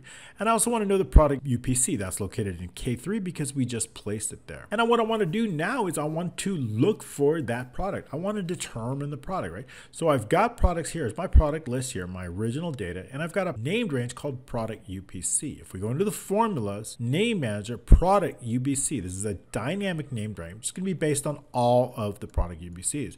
So what I want to do is I want to, inside this list, I want to look for it. I want to find the one we just selected. If it's found, I want to know what row it's on. If I know what row it's on, then I can enter all the information. I can enter the name, I can enter the price, and I can extract the picture. So getting that row is essential. To do that, we're going to set a range. So we're going to set that found product range to be equal to the product sheet, the range product UPC. This is the dynamic named range that we've created using the offset formula. We're going to look for something. We're going to look for the product UPC. We're going to look at it in the values and whole. Okay, if it's been found, if found, then it'll be if not product found is nothing. But what if it's not found? If it's not found, it's going to be if product found is nothing. That means it's not found. Let's put the note there to make sure not found. If it's not found, then we need to let the user know. Please enter a correct product UPC. What I want to do is I want to clear the contents of K3. Now notice that K3 is a merged cell. Therefore, it is K3 through K4. So we need to clear out both. Anytime we have a merged cell, we're going to clear out both cells, K3 through K4. We're going to clear that out and give the user another chance to enter the correct one. So we can do that right here inside the code. K3, K4, and then what I want to do is just K3 select. I want to select that cell that's going to be used. So then we're going to exit the sub. Nothing else we can do further. This way they can enter, we've selected the cell, they can enter a brand new K3. But what if they have? What if it is correct? In that case, we can move on. The first thing I want to do is turn off screen updating. I'm going to make that false, and that's going to help things move a little bit faster and clearer, and that less flashes in the screen. I want to determine the product row is going to be the product. Remember, we need to get that product row so we can extract the name, we can extract the price, and we can extract the picture. So we do that based on the found product. This is the range that found it, right? Once it's found, we can do found product range. Now, found product has been defined as a range here. Once we define it as a range, we can then extract the row and other things from it once it's been found. Okay, so assuming that we do have the product row, we can then move on. So the last item row, I want to know the last item row based on this, right? So it's going to be based on column R. So I'm going to base it on column R. Now what's in column R? If we take a look over here, we've got some more information. I've got the UPC and the database row. So these are So as we add items, this is going to grow. So this here is the UPC of the item. All I have here is I have the name, the quantity, the price, and the total. But I want to put in the UPC, and I'll put it in column R. R is going to tell us the last row, right? If the last row, of course, is less than 11, there's no items. But if there is last row, and why is that important? It's important because if I need to know whether we are going to be adding a new row here or whether we found the UPC, I'm going to look for the current. Is the current UPC, is it in there? If it's there, if it's found already, if this item's already been added, all we need to do is increase the quantity. If it's not found, I'm going to add a new row. So we do that just in here. So we're going to set that last item. If the last item row is 11, they go to no items. There's no items. Then again, I want to look for that product UPC, but this time I'm going to look for it based on all the way from R11 through R in the last row. So we're going to set that right found item between R11 and R in the last item row. We're going to find the UPC based on the values in whole. If not found is nothing. This is found. If it is found, then all we need to do is increase the quantity of the row. Locate the row and increase the quantity in column N. So that's what we do here. Dot range N and the found item row dot value equals whatever is currently there plus whatever has been added in the quantity, plus whatever is located in K6. Maybe we're adding 2, 1, or 2 or something like that. Also, by the way, these are just simply borders that I've put around there. There's a rounded corner. So that's just to give it a nice look. So that's all I've done there. So basically, whatever quantity's been in here, we're simply going to add it. So if it's already, so that way, if they put in 3 here and it's already been found, I'm just going to increase this. Notice it increased to 5. If I put another 2 in here and I select the same item, it's going to increase to 7. But if it's not found, it's going to add it below. So that's just what we do. We increase the quantity there. Else it's not found. If it's not found, it's a little bit more complicated, right? Because I've got to put it down at the first available row, but I've also got subtotals here that I need to clear out. And I've got these that I need because I need that to move it down. So for example, if it is a new row and is not found, let's say we have this, then what I need to do is I need to increase that row. I need to bring down these subtotals, the payments and the charge, and I need to bring down these 2 footer groups, which is made up of a footer message and it's made up of a barcode order ID. I'm going to go over that with you in just a moment. So we need to bring that down. So first of all, the item row is going to be equal to the last item row plus 1, right? We know the last item row is here. So that means what I want to do is I want to put that new item right here located in column M. I want to determine that row. It's going to be this row here. So after I determine that row, then what I want to do is I want to add the information. I want to clear the previous total range. Notice these are the total range. So basically what I'm going to do all the way from O through P and then all the way down and however far, just going to delete that. Deleting that takes care of that. So once it's deleted, right, and you can do that here. So O through P and the item row plus 1. Remember, this is our item row here. So through all the way down here, we're just going to clear the contents of that. P through clear the contents, clear previous total range, okay? Now what we're going to do is M in the product row, M is going to be equal to B in the product name. Product row is where B in the product name. If we look in the products and we look in column B, we're going to find that item name. So whatever's in B in the product row, I'm going to take that and I'm going to put it directly inside column M here. So that item name is going to go there. So once that is found in the next item, what I want to do, O through P, we've done that. M is correct. M in the B product name. Quantity is next. That's correct. N is going to take on the quantity, right? What's the quantity? The quantity is going to be based whatever's located inside K6. So inside column N, it's going to take on whatever's in K6. So N equals K6. Now what about the price? That's going to come directly from our product table located in column H, and it's going to go into column O. That price is going to go here. So it's coming directly from our products right here in column H. That is where the price is coming from. So bringing it over. Okay, next up, what I want to do is I want to set the formula, right? We have different formulas. I want to make sure that this formula here is basically N13 times O13, or N and the current row times O in the current row. So we just do that right here. P is simply equal to equals N. We're adding a formula now in the item row times O in the item row. This is going to set the formula. It's going to multiply the quantity times the price. And then lastly, I want to put that product UPC, which is a little bit off the screen. Nobody would see it, right? We can change it. We can bring it all over here. That's more for database purposes. I'm going to put that UPC, whatever's located in column R. So that's what we're going to do. Okay, so that's it. That's all we have there. But now what we want to do is we want to make sure that we put in the product name inside the product name text. We've also got a text here. If we take a look at this, This shape is called product name text. I want to know what the current item that we just added is. So I want to take this text and I want to take this picture and I want to place it here so we can clearly see what product item just got added. So it's very easy. So this is simply a text box. This text box is called product name text. This is simply called the select product picture. So the first thing I want to do is I want to take this text box and I want to assign a text to it, whatever has been in here or necessarily whatever is located here. I'm going to assign that to it. So we do it just with that single line of code. Shapes, product name text, the text field text range equals the product's B, column B is the name, and the product row. That's going to set that product name. Now we want to add that picture. I want to make sure that there is a picture. There is at least a picture name. So I want to make sure that I column is not empty if it does contain a picture. I also want to make sure that we have, of course, a valid product picture folder located. We've already put that into a variable, I believe. And so what we want to do is the picture file. We have a product folder was one of the things we did right up here, product folder. We've already assigned that. So now we just need to combine the picture file is simply equal to the product folder plus the backslash plus whatever is located in I, and that is the picture file path. Okay, we're going to put that down here, picture file path. We do need to check to make sure it's accurate, just like we did before. So we do that if the directory of the picture file, VB directory, does not equal empty, then we know it's correct. Now we're going to simply insert a picture the file name, and we're going to set a specific name for that picture. And then we're going to work directly with that picture. So with shapes, that new picture we added, I want to lock the aspect ratio. I want to make sure we do that so it doesn't get contorted. And I want to check, is the height, which is bigger, the height or the width, right? I want to know because I want to set the maximum. If the height's bigger, I want to set the maximum height. But if the width is bigger, I want to set the maximum width. So we can do that determining which one is more because we don't know if it's the landscape or horizontal. So we'd have to take a look at that and determine that. So we can do that with if the height is greater than the width, then we're going to set the height to 60. Else, we're going to set the width to 60. Now, we only need to set either the height or the width because we've locked the aspect ratio.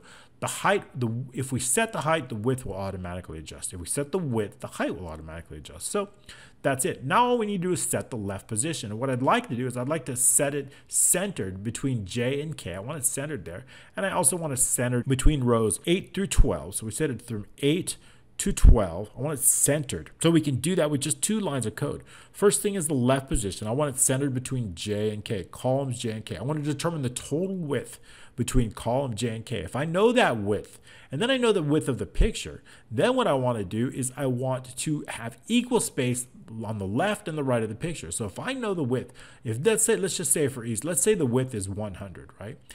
Between J and K, and let's say the picture width is 50, then I know that I want 25 pixels on the left, and I know I want 25 pixels on the right. So evens, because I've got that much left. So all we need to do is take J through K, the total width, minus the width of the picture, and then we divide that by 2. So once it's divided by 2, I then simply add what is left to column J, and that's going to get us it centered. So we do just that inside a formula. So the left position is equal to J8, that's our starting position, J, column J, 8 doesn't necessarily matter, plus, again, the width of the 2 columns minus the width of the picture itself divided by 2. We're going to do the same thing for the top. That's going to be the centered left position, centered left position. And then we have the centered top position, centered vertical position. Let's see, centered height. Now that we have that, so basically it's the same thing. And this time it's J8 the top, so we're focused on row 8. Is row 8 the top plus what? The height of rows 8 through 12, the height of that, minus the height of the picture, and then divided by 2, that's the centered height. So basically, that's going to get us our picture that's always going to be sized, right? It's always going to be centered, right? Exactly where we want it. So that's it. That's all we have to do with the picture. Next thing up, I want to get prepared for the next item. So to do that, we need to clear out the UPC. I want to clear out K3. I want to clear out anything else that might be associated with that item. So how do we do that? So we do that with K3 through K4. I also want to clear out B6. B6 is if we've selected an item, it's going to show up directly in B6. B6 is going to take on that item, and that's conditional formatting. So I want to clear out, when I add an item, I want to make sure that B6 get cleared out. So I want to make sure that happens. So we do that there. So once B6, what about K17 through K18? K17 is that if they're paid enough, we need to clear out any payments so that we can be reset. So we're going to clear out the payments. Once we've done that, I want to make sure if K6 value does not equal 1, then K6 equals 1. Set the default. I want to set this default back to 1, just so we can easier. So because usually once we add an item, so if we've added 3 this time and we add an item, I want to set this back to 1. So we can do just that here with that line of code. If it's not 1, right? If it doesn't equal 1, we don't need to set it if it's already 1. Then what I want to do is I want to run a macro to set the footer, setting the found item to nothing and the product nothing, and then application screen updating true. So setting the footer, what do we have to do? Well, I want to set this particular shape and I want to set these totals, right? We've placed it, but what we did was we cleared it out. Now, why do we want this in a separate macro? Why not just write the code that's going to do this? Because setting the total, I want to reset this total. When I delete an item, it needs to be reset. When I add a new item, it needs to be reset. So there's several instances. And also when I load an order, if I forgot to show you this, when I load an order, I want it to also set up as well. So how do I do that? I forgot to show you that. We can search for it. There's a lot of features in this. I forgot them all. But trust me, it's always going to be good with you watch, even though there's surprises along the way. So there's several instances where we want to do the same thing, and that's reset the total. So if you want to do something at several instances, then we need to make sure that we're resetting it. We can create a separate macro for it, and that's just what we did here in this macro called order set footer. And that's the one right here called order set footer. So we're going to focus on that right now. So with this macro, again, we're going to focus on the point of sale POS sheet. We're going to determine the last item row based on M. I need to know that last item row because that subtotal, that information's got to show up here. Okay, also keep a note that I do have all of this information here located right here. So if we take a look at this, we've got some subtotal. I've got a subtotal. I've got a tax here. It's going to be basically equal to, I've got a formula here, and I've got a total here. So basically what I want to do is I want to take this here and I want to bring it directly over to here. And I want to place it directly in here, then just update the formulas. So again, let's take a look at those formulas before we get into it. We got the tax. In fact, I could probably do it something like this. Equals tax name, right? That would probably be better. And colon, there we go. There, now it's going to be the tax name. It looks the same to you, but if we go, again, if we go into the admin and we change the tax name here, it's going to automatically be dynamic based on that. So that's what I like a little bit better, more of a dynamics tax, okay?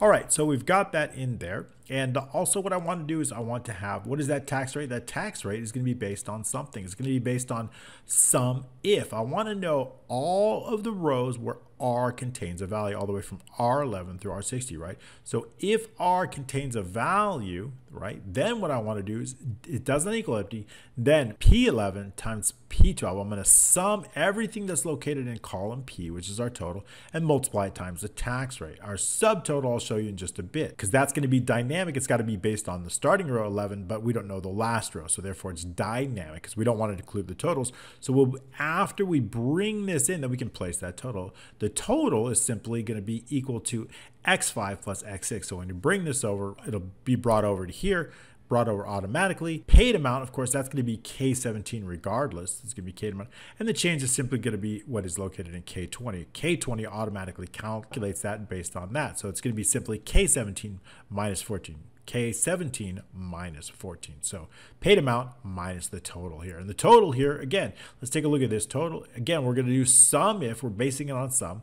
R61, and we're going to sum the total of P11. Now, what I want to do is I want to add that to what? I want to add that to the tax. So I want to take all those amounts, again, based on only if there's values. And the reason we're using the sum if not just because remember, we don't want to include this information in the sum. So I can't total everything in here. I can only total those with a value here, right? If we total the entire column, it's not going to be accurate. It's going to include this and this and this. So what we want to do is we only want to sum those that contain the UPC. So that way it'll only sum those values here. I'm going to take that sum and multiply it times the tax rate also, which is here. So we add the tax, the total tax plus the total subtotal, and we're going to get our total. That's how we do it. And we subtract the payment from it and we get our change due. So now that you understand this, we do have this in a named range, and I've called that total range. That is the named range we call total range. It's easier to work with inside VBA. So back into the VBA we go. So we determine the last item, right? We want to know the last item. And what we're going to do is we're going to set the total. So we need to know, I want to just make sure that I want to clear out all the previous totals. O and the last item plus 1, P99. So basically, I'm going to take the last item, which is here, plus the first item, the last item, first item available is O plus 1, all the way through P, all the way down, clearing everything out, just clearing the contents, making sure there's nothing there before we set those totals. Once we have, we're going to take that range that I just showed you called total range, and we're going to copy that range.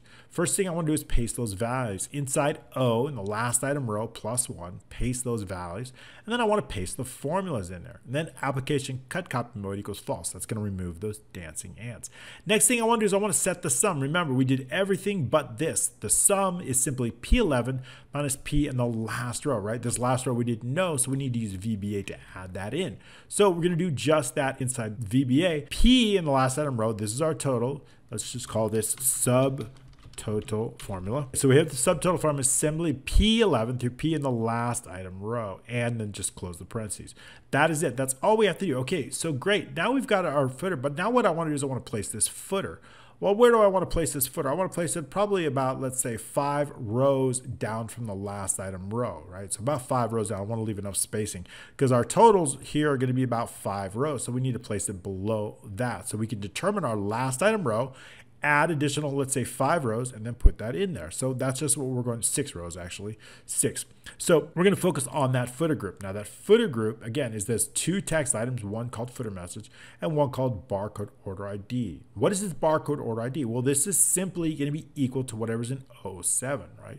However, we've changed the font of this. If we take a look at the font of this item, we see that that's called code 128. That is a barcode font. If you don't have code 128, I'm going to include it inside the package for you. This package is only available through our Patreon account, so make sure you get on Patreon.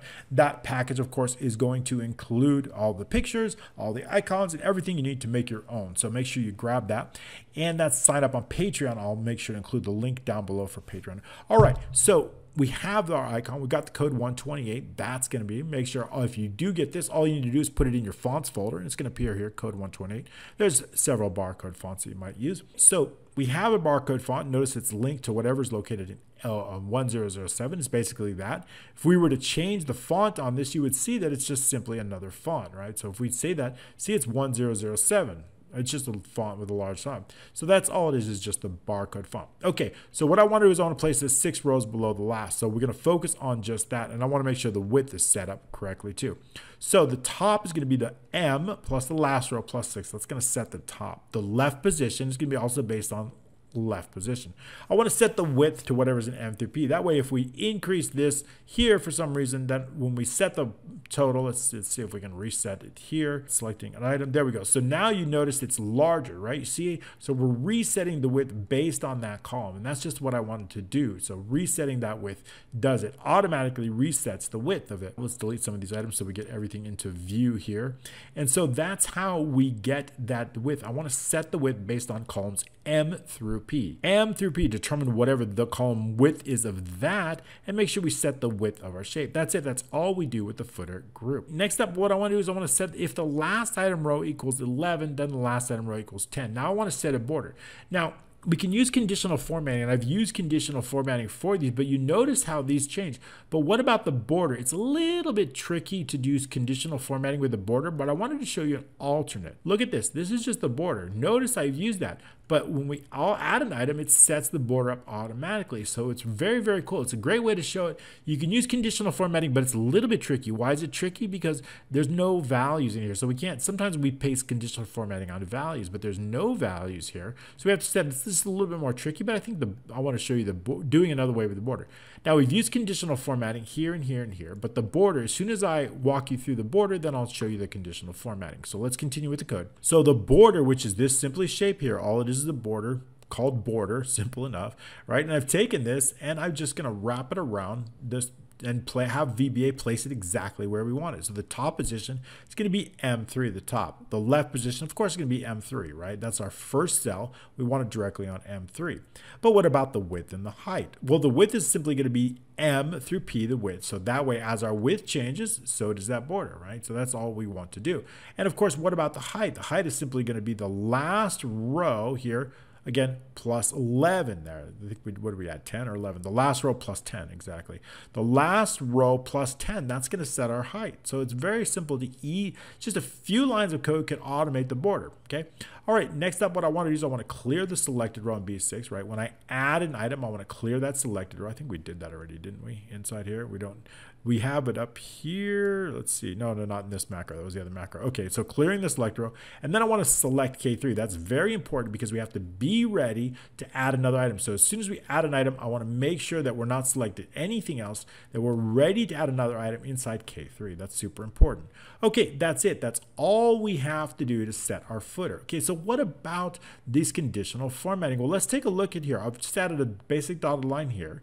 We've added a few different rules. So what I'm going to do is I'm going to highlight that. We'll go into Home, Conditional Formatting. We're going to manage those rules and take a look at some of the rules that I've set. There's 4 different rules.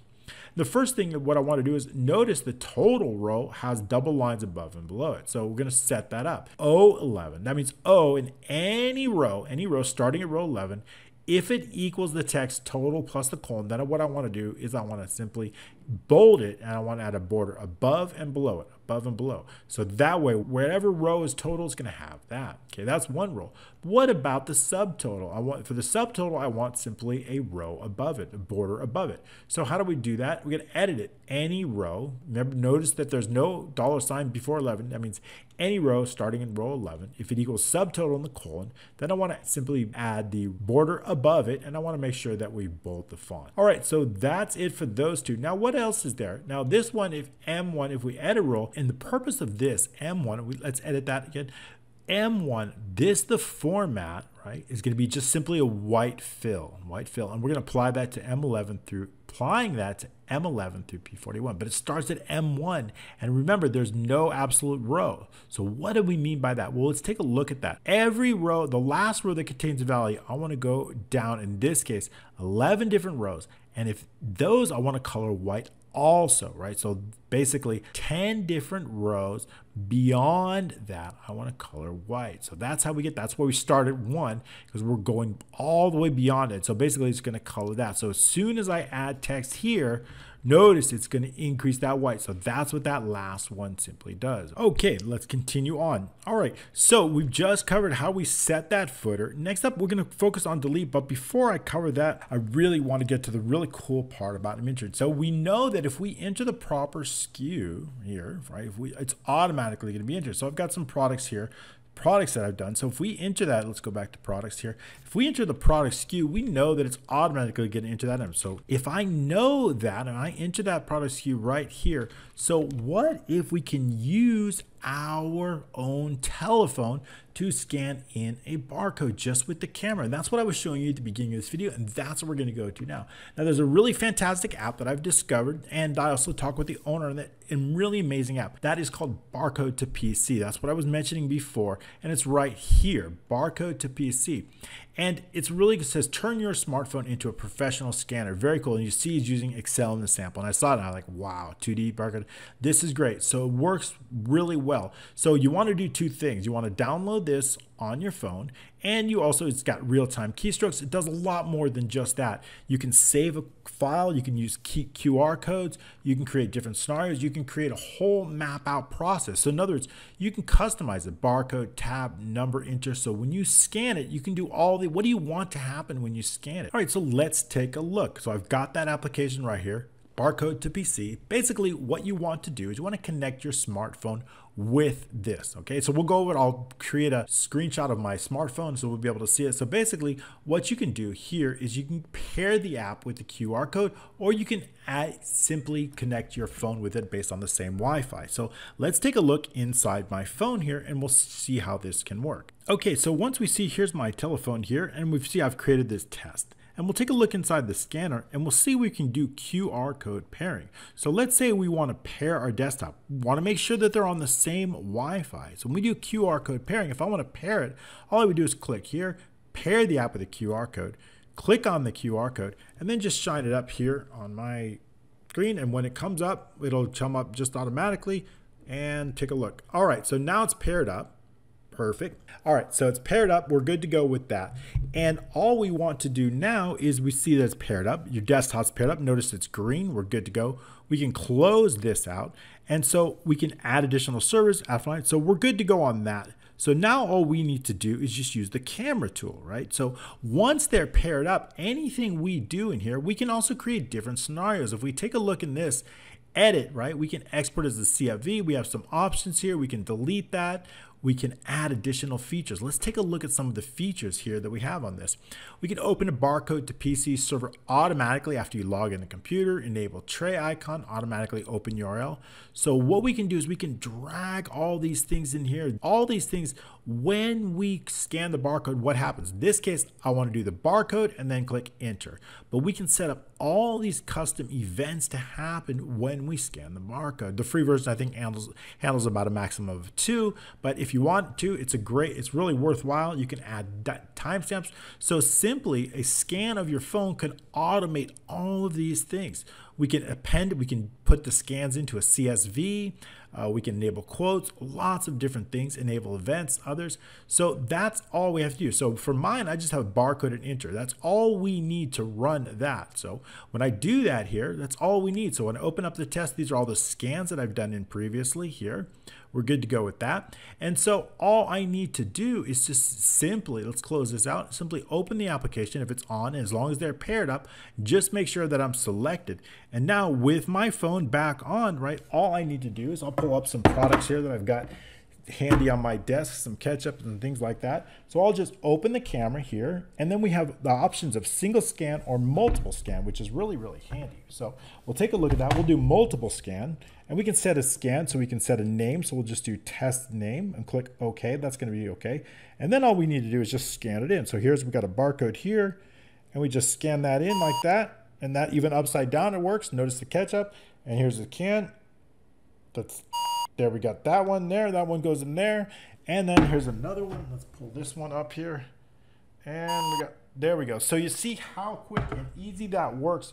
Really, really amazing. Again, that's barcode to PC. If you use the code Excel for Freelancers, I'll put that in the link below. You'll get 10% off. So I've worked that out. So go ahead and take a look at that. I think it's really cool. So many great uses for that. All right, so now that we've seen how to enter them through the scanner, through the camera, through the phone, how do we delete a row? Simply clicking on it, we got to do a few things, right? I want to make sure when we delete a row, I want to make sure that one, if it's already been added inside this order items, I want to make sure that we delete the row inside this database here if it's been added. And I also want to make sure that we move everything up. And I also want to make sure that if it's been added, for example, if I delete 15, I want to make sure that this one goes to 14. Notice the database row had to move up. So we need to make sure that we need to do a few things when we're deleting a row. So let's go over that macro right now. Inside this macro we go. It's called the order item delete. Now what I want to do in order to delete this, I want this icon to appear on the row that we know. And what is this icon called? This is called delete item button. I only want this icon to show up when we select it. If we select anything else, I don't want it here. So how do we do that? Well, that's based on selection change before we run that macro. If we take a look inside our POS and we take a look down to worksheet selection change. Here, if the shapes delete item is visible, if for any reason it's visible, hide it. Okay, the first thing we're going to do if we make any selections, we're going to hide it. However, if the user makes a selection between M11 and P999 and M of that same row is not empty or contains a value, then I want to show it. Then first thing I want to do is inside B6, I want to place that target row. That's going to trigger that conditional formatting. And that selected row, now 13, is going to go directly inside B6. Okay, once that happens, the next thing I want to do is display that icon. And I want to display it directly in column Q and the row there. So we do that with the following lines of code. With the shapes, and again, we don't need to specify a shape because we're within the sheet. Delete item button. The left is going to be placed on column Q in the target row. The top is going to be placed on Q in the target row. And then we need to make sure that it is visible. That's it. That's all we need to do. We've assigned a macro to that, and it is that macro that we're going to go over now. The macro that's been assigned to that is, of course, the item delete. So it is that macro that we're focused on here. So if B6, which is going to contain our row, of course, if that's empty, there's nothing we can do. So we need to make sure to select an item to delete and exit the sub out. If we have it, then what we want to do is I want to turn application screen updating to false, right? I don't want to show anything else because I want the screen to flicker or anything like that. So I want to set the item row variable inside B6. Then what I want to do is I want to determine the last item row, right? If I know that our selected item row is 13, our last item row is 16, that's going to help us. Because if we're deleting 13, I need to copy whatever's here and I need to bring it up one row. So knowing the last row is very important. So we need to know that. So here we go. If the item row and the last item does not equal the item row, then there's a lot of things we need to do, right? If it's the last item row, it's very easy. We just delete it. But if it's the not, what I need to do then is move everything else up, right? So when we do that, I want to make sure that we can do that. So we need to determine whether it's the last row or not. So this is going to, if the item row does not equal the last item row, then update and delete. So first thing what I want to do is S, has it been previously saved? If it's been previously saved, we're going to have a database row right here. As soon as we save that, it's going to assign a database row. What was that? 10112. That's the one. Let's go back. 10112. That's the one we were just on. Okay, so if it's been, now that it's been previously saved, notice it's got a database row. However, if we add a new item, it doesn't have a database row. It doesn't have an order items row. This is a database row. As soon as we save it, it's going to be assigned 48 as the next available row. Okay, so notice these others have been assigned 35, 36, 37, 38. So they've been assigned there. Okay, so we know that they've been assigned there. All right, so let's bring it over here, order items. Okay, so each one of these order items takes on that item row. So this doesn't look right. Oh, we just updated that. Okay, so that next item one, let's add one, make sure that that's working right. I want to make sure. All right, so we're going to save that. Next one, add 48. Make sure that that 48, here it is, 1012 added 48. That's what I want to know. So when we pull in that different here, let's go ahead and pull in that. I'm going to search for that 1012. Okay, so we see that it's 48 is the last row. So adding one, so I need to determine are we on the last row or not. So if it contains S, then I need to delete the row. If it contains a row, I also need to delete the database row. But what if I want to delete 36? It's going to affect all these other rows, right? They're no longer. So what I need to do is I need to take each one of these and renumber those. So that's very important. So how do we do that? So first of all, the item database row is going to be located whatever's in S in the item row, okay? For update row equals one item row plus one to the last row. What do I mean? I need to make an update, right? If I delete this one, I need to update starting in the item row plus one, which is this, going all the way to the last row, which is this. And I need to update those. I need to decrease because if I delete 36, 38 is going to become 37, 48 is going to become 47. So I need to reduce the database row by one. So we do that. If S and the item is greater than the database row, that means only if it is greater than, right? So let's take a look at that. I want to show you that one more time in here. And what that means is if this 38 is greater than 37, then we need to reduce it, right? If I'm deleting row 37, what does row 38 become? It becomes 37. So if 38 is greater than 37, then mark 38 to 37, mark 48 to 47 if I'm deleting this row, right? If I'm deleting that, I need to go this to 37 and this to 47, right? Because that's what they are. So if we look on the orders, you see now it's 47, right? So I need to update those rows. So that's just what I do here. So if S in the update row is greater than the update, then all we need to do S, the value of the database row, equals S and the value minus 1. Decrease the database row only if it's greater. If it's less, it doesn't matter. Okay, so we're just going to run that little loop to check it out. So now that we've updated all this, now what I want to do is now I'm ready to delete the entire row. So inside the order items, the database there, the item database row and the item database row, entire row delete. Delete database item. Okay, that's very important. Delete database row. So we're deleting the entire row. Okay, so next up, what do I want to do? Also on the POS, I want to clear out the current row and I want to bring everything else up, assuming that it's not the last row. So we do that here. M through row O and clear contents, clear all the item details. Also, I want to clear R and S. We need to clear out here anything that might be here, the UPC and the database row. So we're going to clear those out. Once those are cleared out, what I want to do then is I want to go in the row below. Let's say I'm clear. Let's add a few more items here. Let's say I want to delete this one. The row below, I want to copy these items. I want to bring them up one single row. We do that here. So M in the item row plus one, the row below, and O in the last item row, we're going to copy that. And what I want to do is I want to paste the values. I don't want to paste the formats. I just want to paste the values in there. And then what I want to do is I also want to paste the formulas. Also in R and S, I want to do the same thing. So it's going to be M through O. We don't need to worry about the formula. And also R through S. So bringing both of those up. Bringing them, okay? We're keeping the totals just the way they are. And then also we're doing that. So once we do that, we're pasting the values. Then we can cut copy mode application equals false, okay? So basically we're turning off the dancing ants. So that's it. So then we're clearing the last line of row. That's it. And then what we're gonna do is we're gonna rerun this to reset the footer. Remember, that also resets the totals and it resets this. So it resets that. So all I have to do is delete the row and it's gonna reset everything else and automatically. Notice it goes all the way to the last row. It's always perfect just like that. Great, so that is how we do the reset. So next up, so how do we actually save an order? Well, that's relatively easy. All I need to do in this case is take this information and save it to our orders here. So I want the order ID, the date and time, the cashier, the total, payment, or change, if anything. And then also I want to save each individual item into their row. If there's already a row, I want to update the row. If not, I want to add a new row. So that's just what we're going to do inside this macro. So let's take a look at that inside here. So let's click next. We'll add a new one. We'll add some information. Nothing's been saved here. And then we'll, let's find something different, some milk or something. And some cheese. I like cheese, so we need cheese here. Okay. All right, so now that we got a few cheese, we got a nice little item list. So what we want to do is save it. Notice it's a brand new order. There's no database rows associated with it, right? 1013, notice that's the next available row. How do we know that? Well, we've got just three things. I've got an order row. What is the order row? The order row is going to be based on whatever is in right here. We've got order ID is a named range, order ID. So we're going to run a match, going to be based on what's in 07.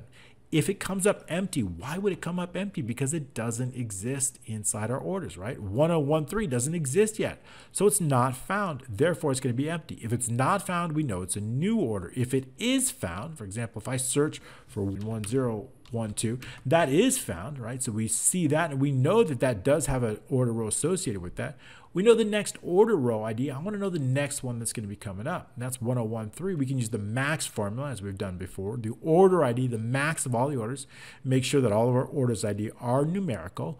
And +1. We want to set the minimum of, let's say in this case, 10,000. If there's an error, there would be an error maybe because there's no data. So if there is, of course, then we set it to 10,000. Yeah, it's just going to set the original. So basically the next one's going to be here. And then what we need to do is I need for new orders, when I click next, all I need to do is take this next order and I need to place it right inside here in 07. So once we have that new order ID, we put some items in here and we have a lot of cheese here. So now that we have that there, we're setting up for the next order. So I want to know, is it an existing order? If this is blank, it's a new order. So that's the first thing we want to check inside the macro. Is it new or is it existing? So save and next is one row. First, I want the last item row based on M. We went over that. If last item row is 11, that means there's no items in there. So we need to let these know.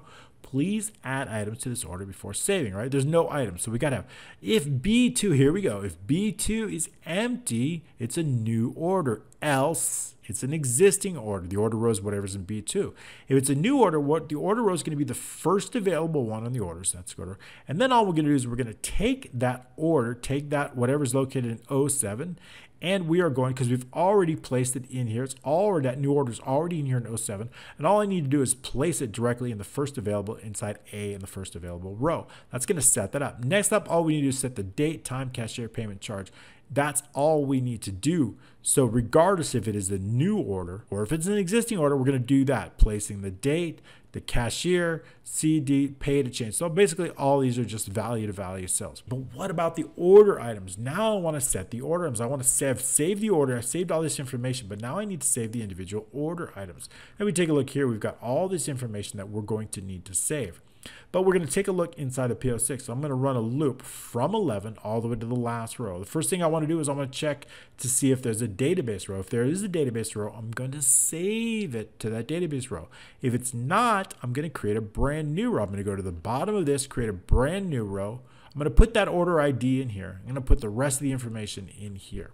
So that's just what we do inside the code. So create our loop for item row, 11 to the last item row. If S and the item row equals empty, then it's a new item, right? No database row, no database row, okay, in that instance. So again, we're going to create the first available one. Order items is our sheet. The first available row. Okay, once we have that, then what I want to do inside A in that sheet, I'm going to take whatever's in 07. That sets the order ID. Once we have the order ID, I want to take also in H, column H here, I want to set that row. That we only do that for new items, so we only do that once.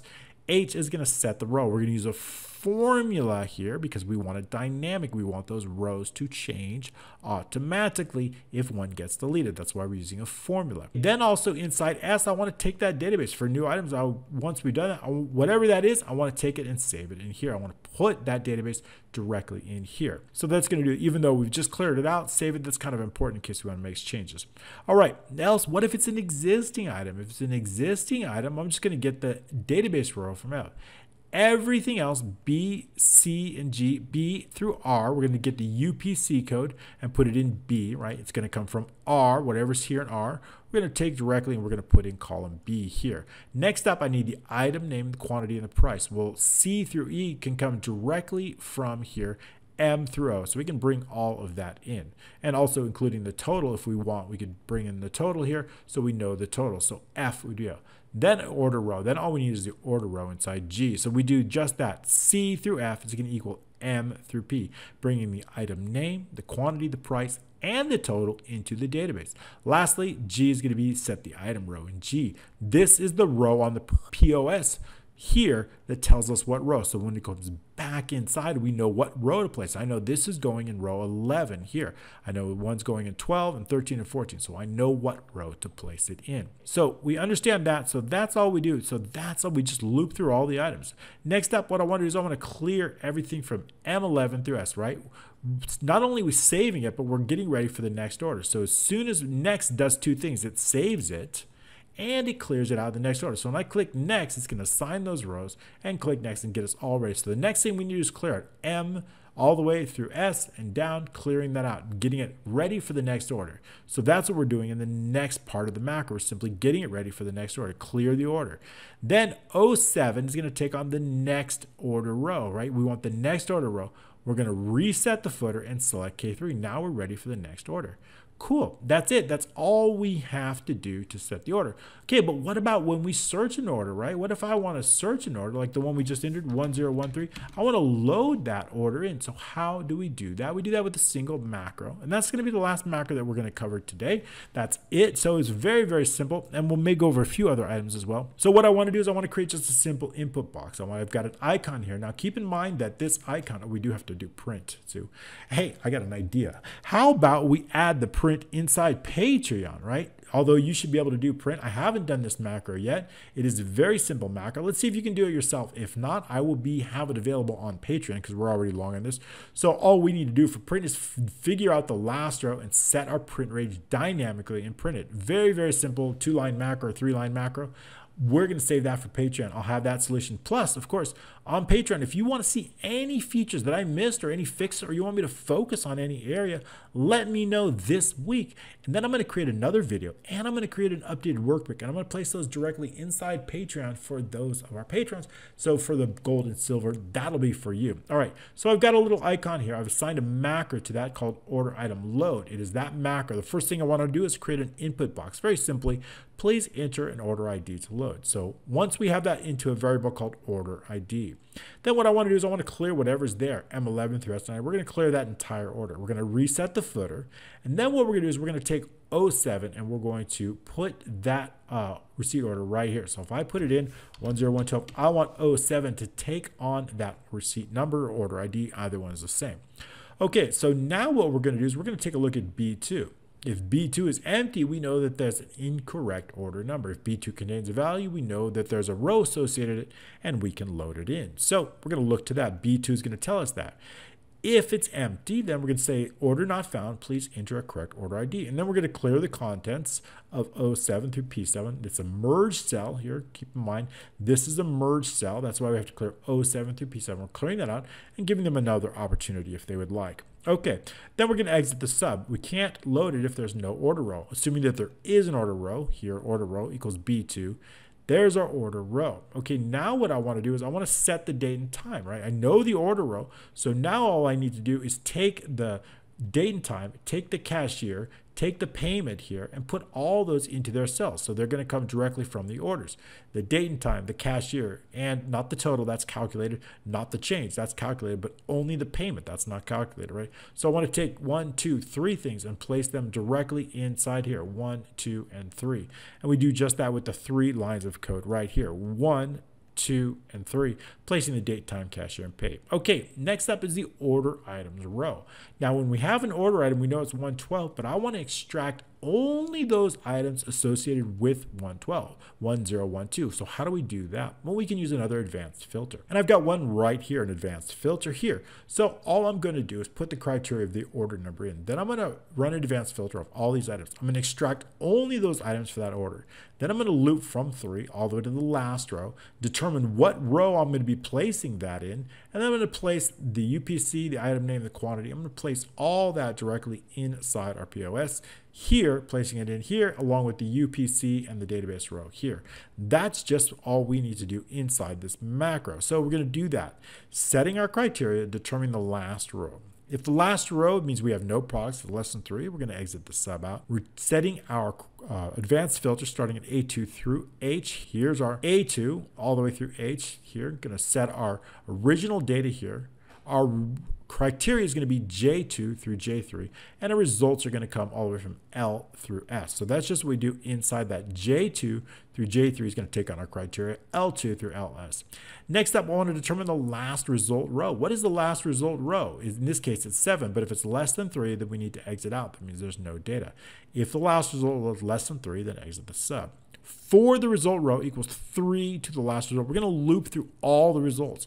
Again, doing just what I said, placing the order row in column R. M through O is going to take our UPC, M through O is going to take our item name, our quantity, and our price. Item name, quantity, price. I'm going to bring it in through M through O. Again here, item name, quantity, and price. It's going to go directly inside M, N, and O right here. And our formula is going to take care of that, P through 11. Then next up, we just need to add that formula in right here. P is going to take on that formula, equals N in the order row times O in the order row. This is going to set that total formula on a line-by-line basis.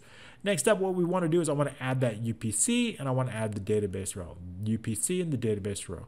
That is it. That's all we have to do. Okay, so the next and lastly, all we need to do is run the macro to set the footer. Okay, so that's going to load it up very, very easily. All we need to do is just simply add it, and it's going to load that order up automatically just like that. If I put in a payment here of 60 and then we save it, it is that payment that's going to be saved automatically just like that. So if I enter that payment 1012 here, there we go. Okay, so or 1013, I think that's what it was. There we go. That payment 60 is going to come back because it's automatically loaded. All right. Well, thanks you so much. It's been a really incredible training, the mobile scanning point of sale. We've learned how to create this really incredible menu with this dynamic type. We've also learned how to create products and add products dynamically into a menu. We've also used conditional formatting. We've created this really, really cool receipt and added an incredible barcode to PC where we can use our mobile phone and computers to automatically scan in barcodes with our mobile phone very quickly, very easily, along with saving orders, deleting items, and loading orders with a really great search field. It's been an incredible training. Go ahead and pick up the Barcode to PC. That's really cool. I'll include the links down below. Don't forget to Excel for Freelancers. They'll get you a 10% discount. Of course, if you like my applications, my products, I also have the 200 template workbook file. That's just $77. That would help us out. All right, thanks so much, and we'll see you next week for another amazing training.